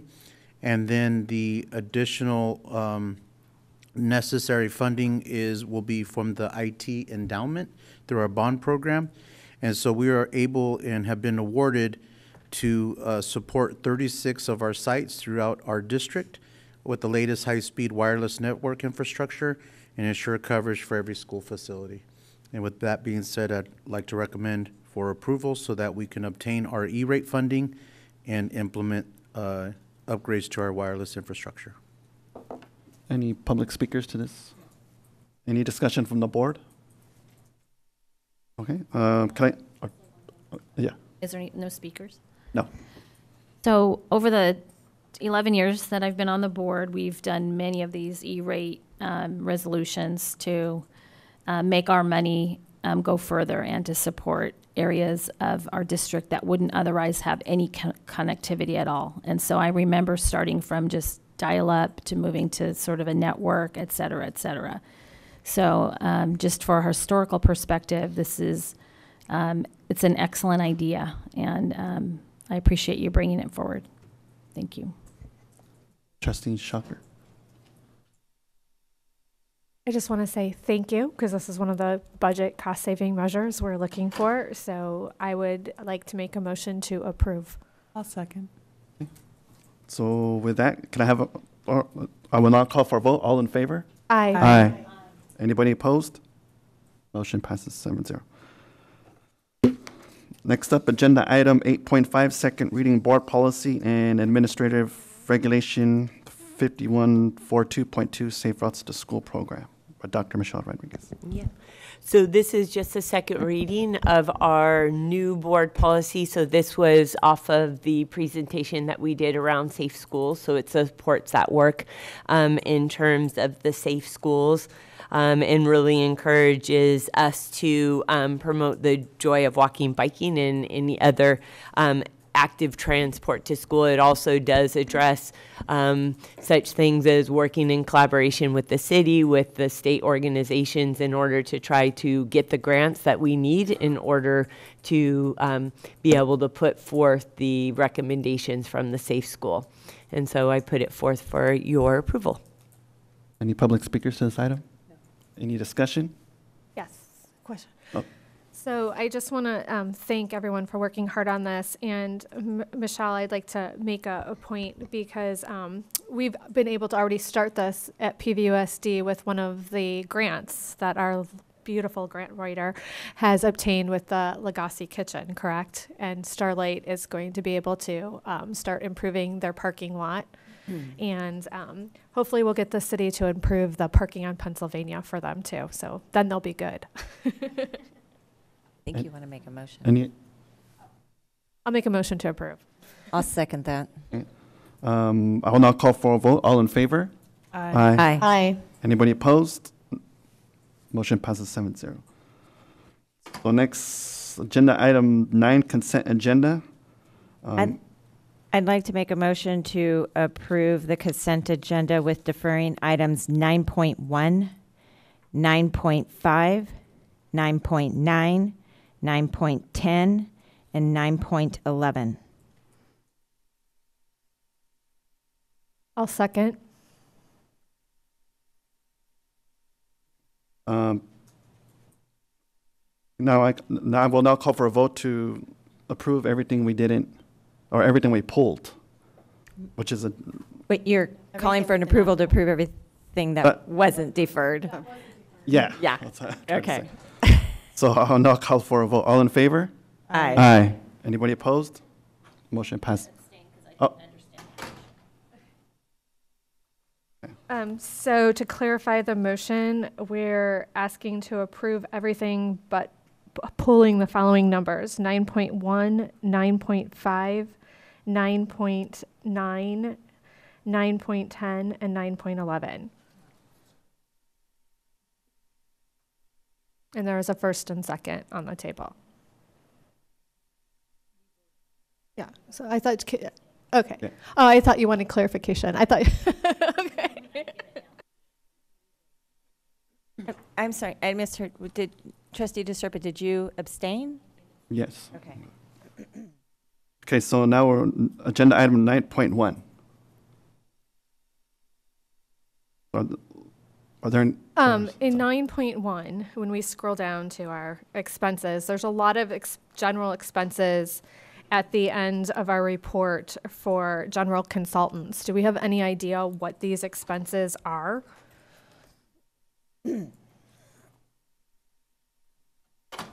Scroll all the way down.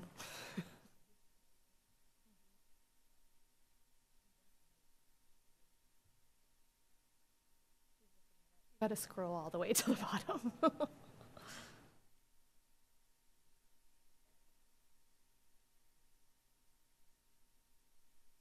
There's like general county, professional consult, Purchase order SE, changes, it says? general county, food for work. Just kind of wanted to go over some of these. Thank you, Maria.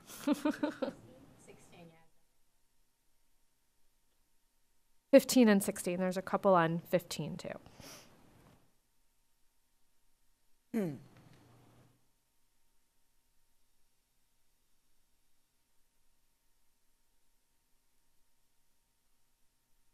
So one of them is BP 020000138. If you look at that line on page 14 or 15, I can't tell on my computer here.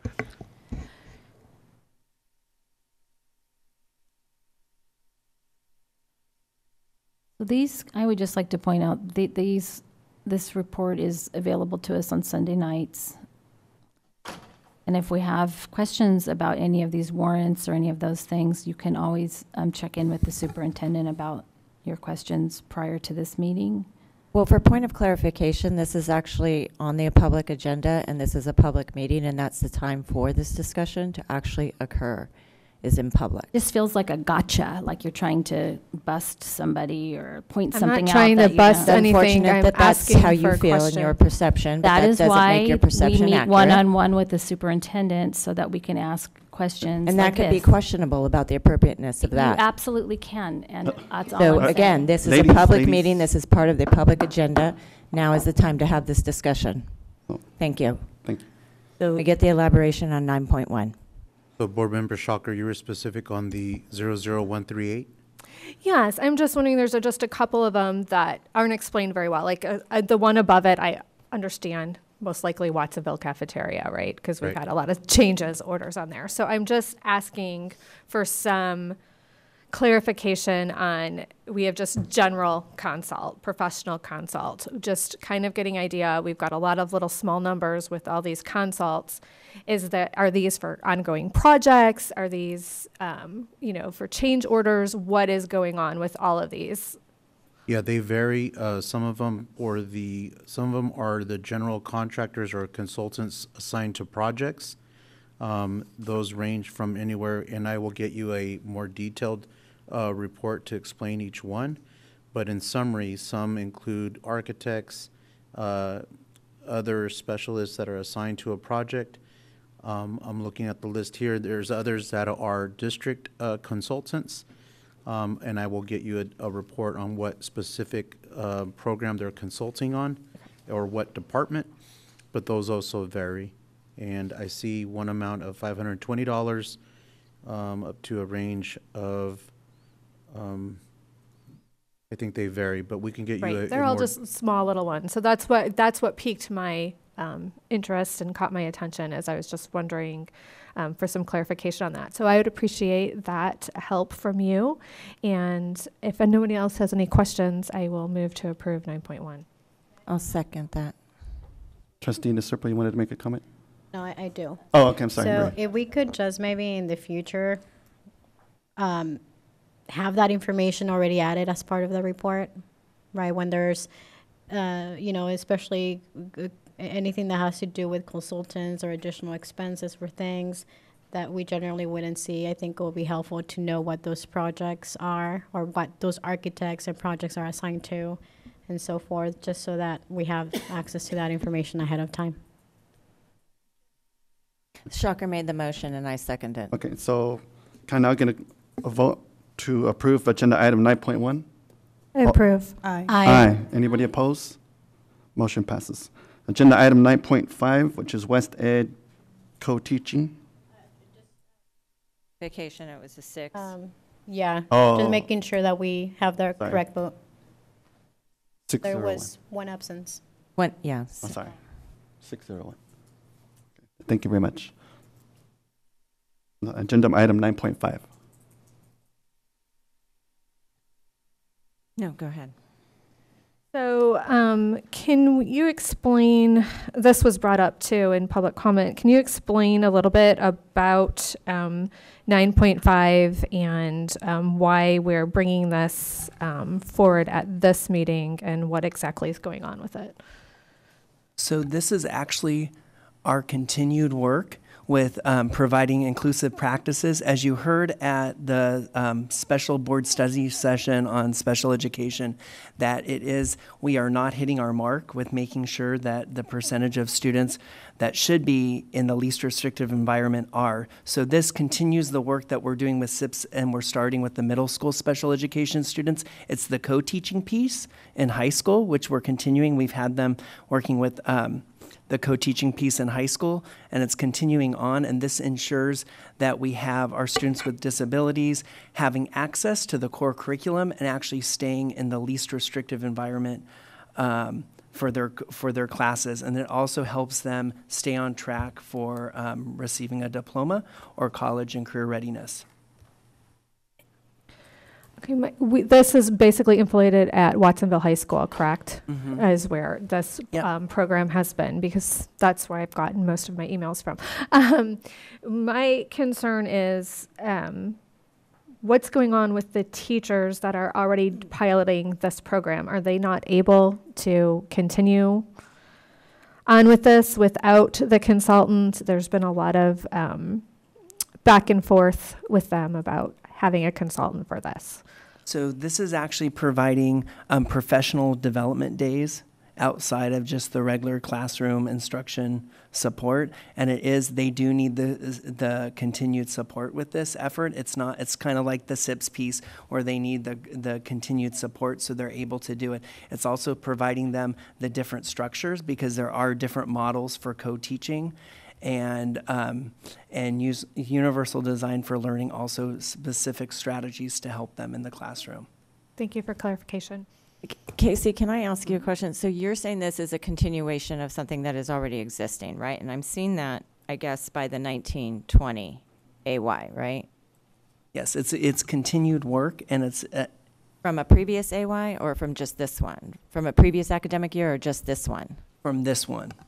Okay, so why is it needing to be brought forward tonight if it's just a continuum? Is the contract up? No, and that is why it was under consent, right? So it was under this year, and we're continuing for next year with that For same 2021 for the AY. 2021. Yes. Okay, thank you for the clarification on No that. problem. Any questions? Is there a motion to support agenda item 9.5?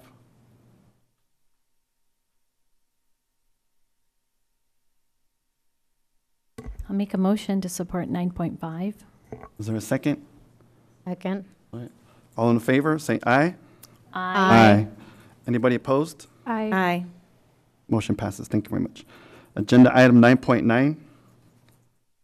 Request for allowance of attendance due to emergency conditions, October 10th and 28th, 2019.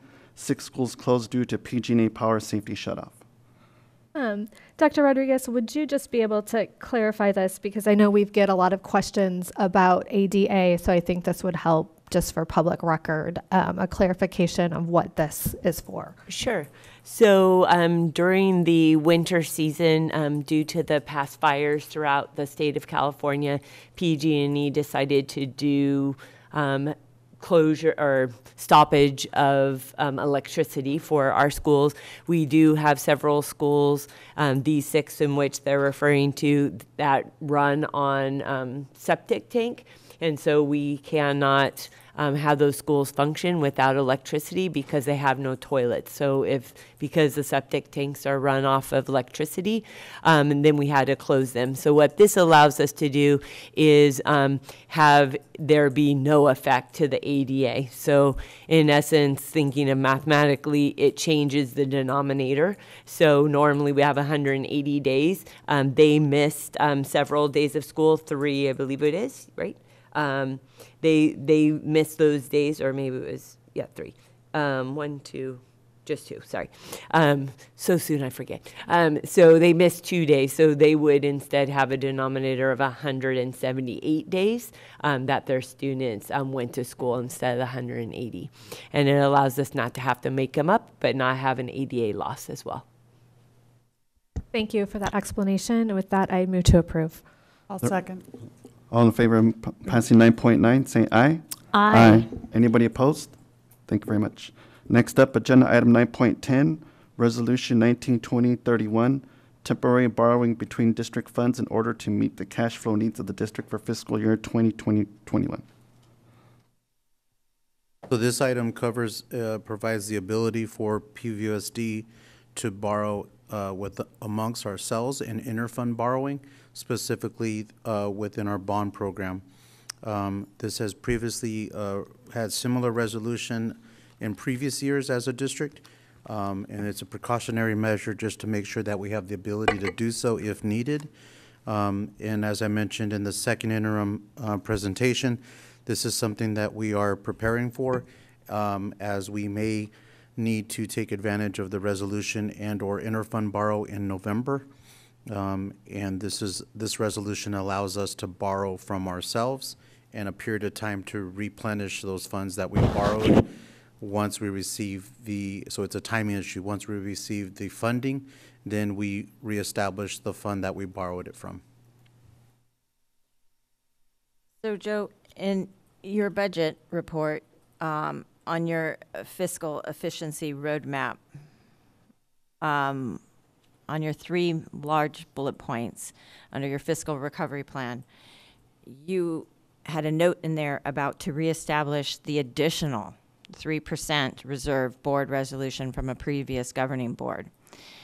So why do we see that there when we're at a point of needing to borrow funds to potentially protect ourselves? I mean,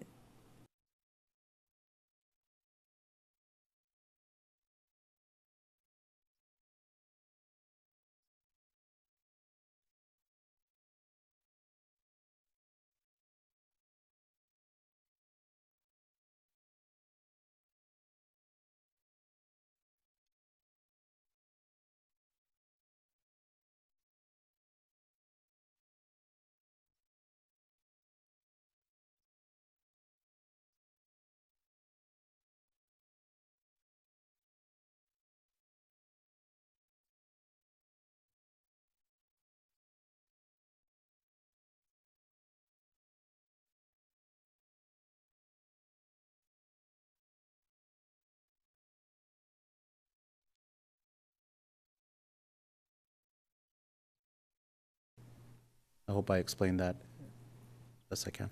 You did. Thank you for the clarification. Trustee Holm? So just to clarify, when you say it's a precautionary measure, we're not expecting to have to do this, but it's just in case, or are we expecting to have to do this? We may need to borrow. It's a precautionary measure to have that option available to the district. Previous years, we've had this presented to the board and approved. This will probably be the first time we may have to use interfund borrowing. So, Trustee DeSerpa? okay. So just being a new board member and clarifying this, what happens if we can't pay this back? So we have our allocations and cash flow, but the main piece, so to answer your question, then that leads to fiscal insolvency. But we have the allocation and the allotment schedule that we can replenish the fund back. So it's more of a timing issue that we don't have cash on hand. Right now we do.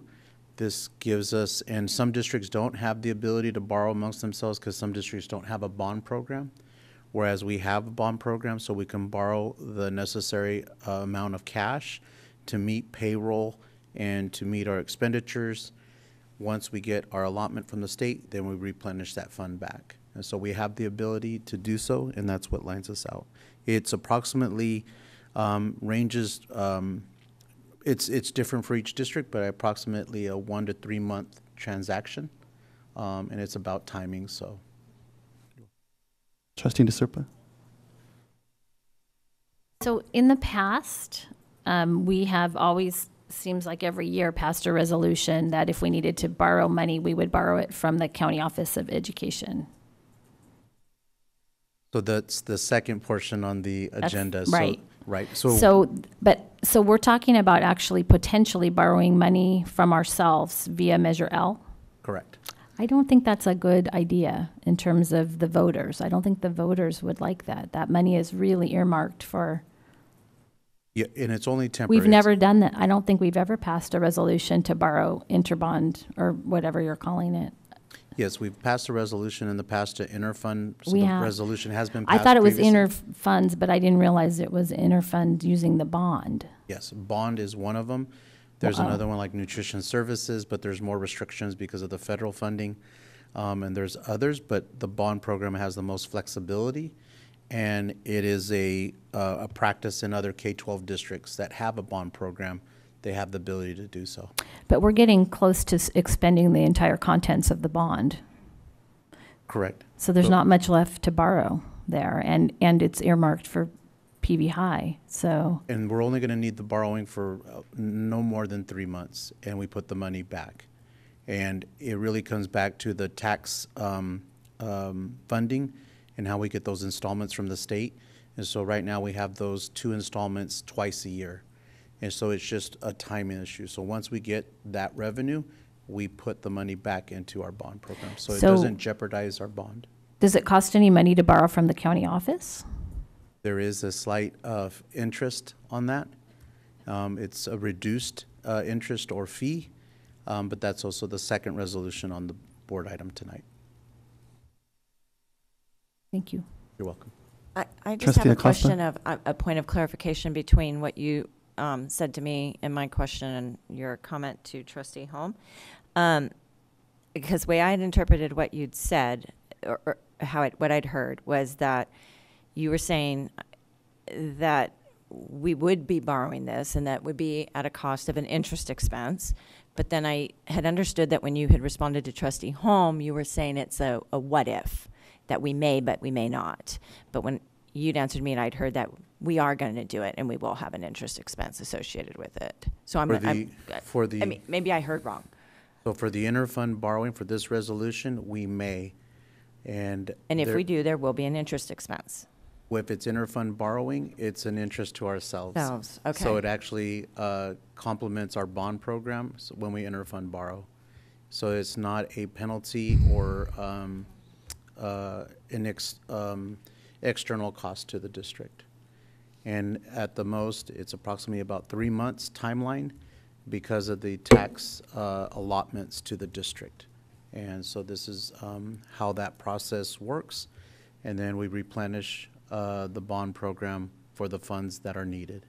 And right now we are looking at November, but I want to also stress to the board, a lot of things can change. What the governors may revise, that can also change the financial outlook. And maybe there's changes within that where we're not going to need to interfund borrow. But as of right now, we are projecting November, we may have to interfund borrow. And to Trustee DeSerpa and Trustee Shocker's point of concern about where this is coming from Measure L, and what if we can't repay it? What does that mean to that fund from Measure L? So those are funds that are already allocated, that we're borrowing from. You know, it's like Peter borrowing from Paul to pay Mary. I mean, this is like a vicious cycle. So it's very concerning. I'll come back. It's a timing issue, and then there's state ed code on the tax allotments to districts. So by law, those tax have to be dispersed throughout the state of California to K-12 districts. Those are on certain timelines or schedules. That schedule doesn't align with where we're at in our cash flow. And so we know that we will receive that tax allotment within that 3-month period of time. And this is for AY 2021. And it sounds like you're pretty certain this is going to happen. And well, as of right now, with the information I have on hand, yes. Today, correct. What I have today. I May get that. revise, that'll be something else. Right. And then I just want to stress to the board, one of the main factors districts become fiscally insolvent is cash on hand. And so we have the ability right now to cover cash on hand with our bond program until the tax allotment is provided, and then we can replenish the fund. But I am concerned, and this also is a forecast what we have with the given information as of today. Okay. I guess just one comment for me. I'm willing to support tonight with the condition that if we do end up borrowing, that we bring this item back just so that there's transparency, that we're able to see that if we did take funds, that we actually did return those, just for the public, just because it's coming strictly from Measure L. And we're being held accountable for that money and where that's going, so. Will do. And I would like to add on that it not be a consent agenda. Oh, no, absolutely not. I think I want it to be a discussion item. Yes. Thank you, Joe. And with that, I would like to move for approval. I'll second that with Maria's recommendation. Okay. So I'll take a vote. All in favor? Aye. Aye. Any opposed? Thank you very much. Next up, agenda item 9.11, resolution 19-2030. President Dodge, can I interrupt? Can I make a motion to extend tonight's meeting to 11 o'clock? Second. All in favor to extend till 11 o'clock? Aye. Aye. Any opposed? Aye. Thank you very much. I'll repeat. Agenda item 9.11, resolutions 19-2030, to the Board of Supervisors of the County of Santa Cruz to provide temporary cash loans to Pajaro Valley Unified School District. So this item is specific and I appreciate and thank you for the support on the previous item. So if we do not have enough interfund borrowing internally, then this gives us an option to go to the county for additional borrowing. And so this is a precautionary measure. Right now, we don't foresee that happening, but it also allows us as a district to provide that and notify the county. And how it's structured is districts need to, if they have the ability to interfund borrow internally first, that's what districts are asked to do. If they're not allowed to borrow amongst themselves, interfund, then they approach the county. And so this is also a precautionary measure and positions the district so that we can, if needed, borrow on a short-term basis from the county. Is this again for the 2020-21? Yes.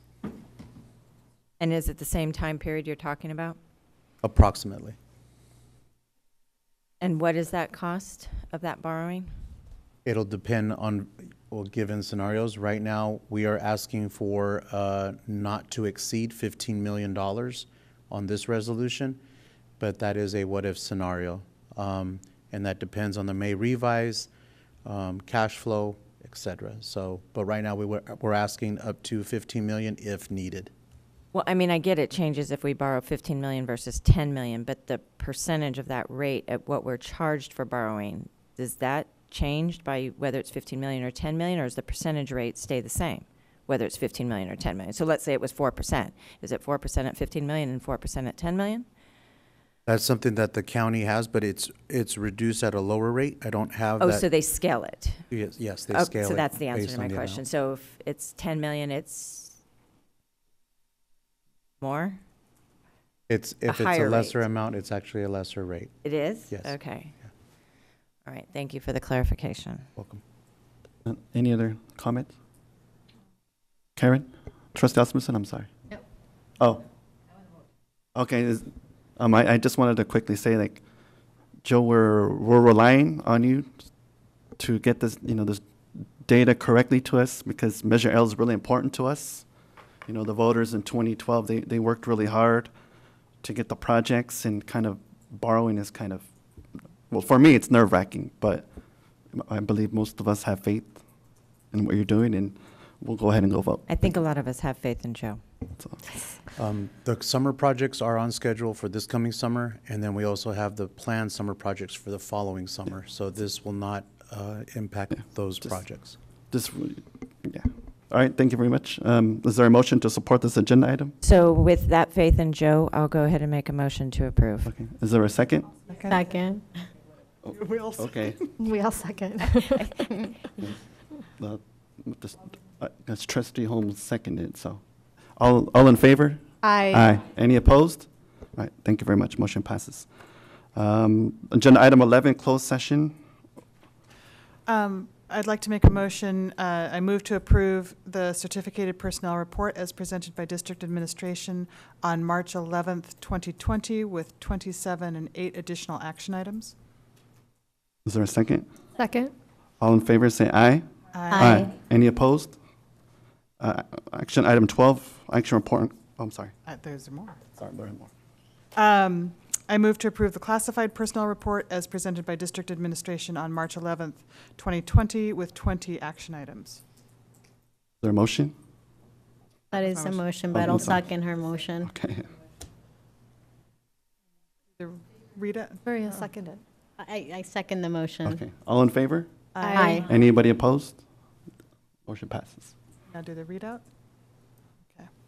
So during closed session, as per Resolution 19-2028, the PVSD Governing Board of Trustees voted 7-0 on the non-reelection of certain probationary certificated employees for the following employees: 8270, 8317.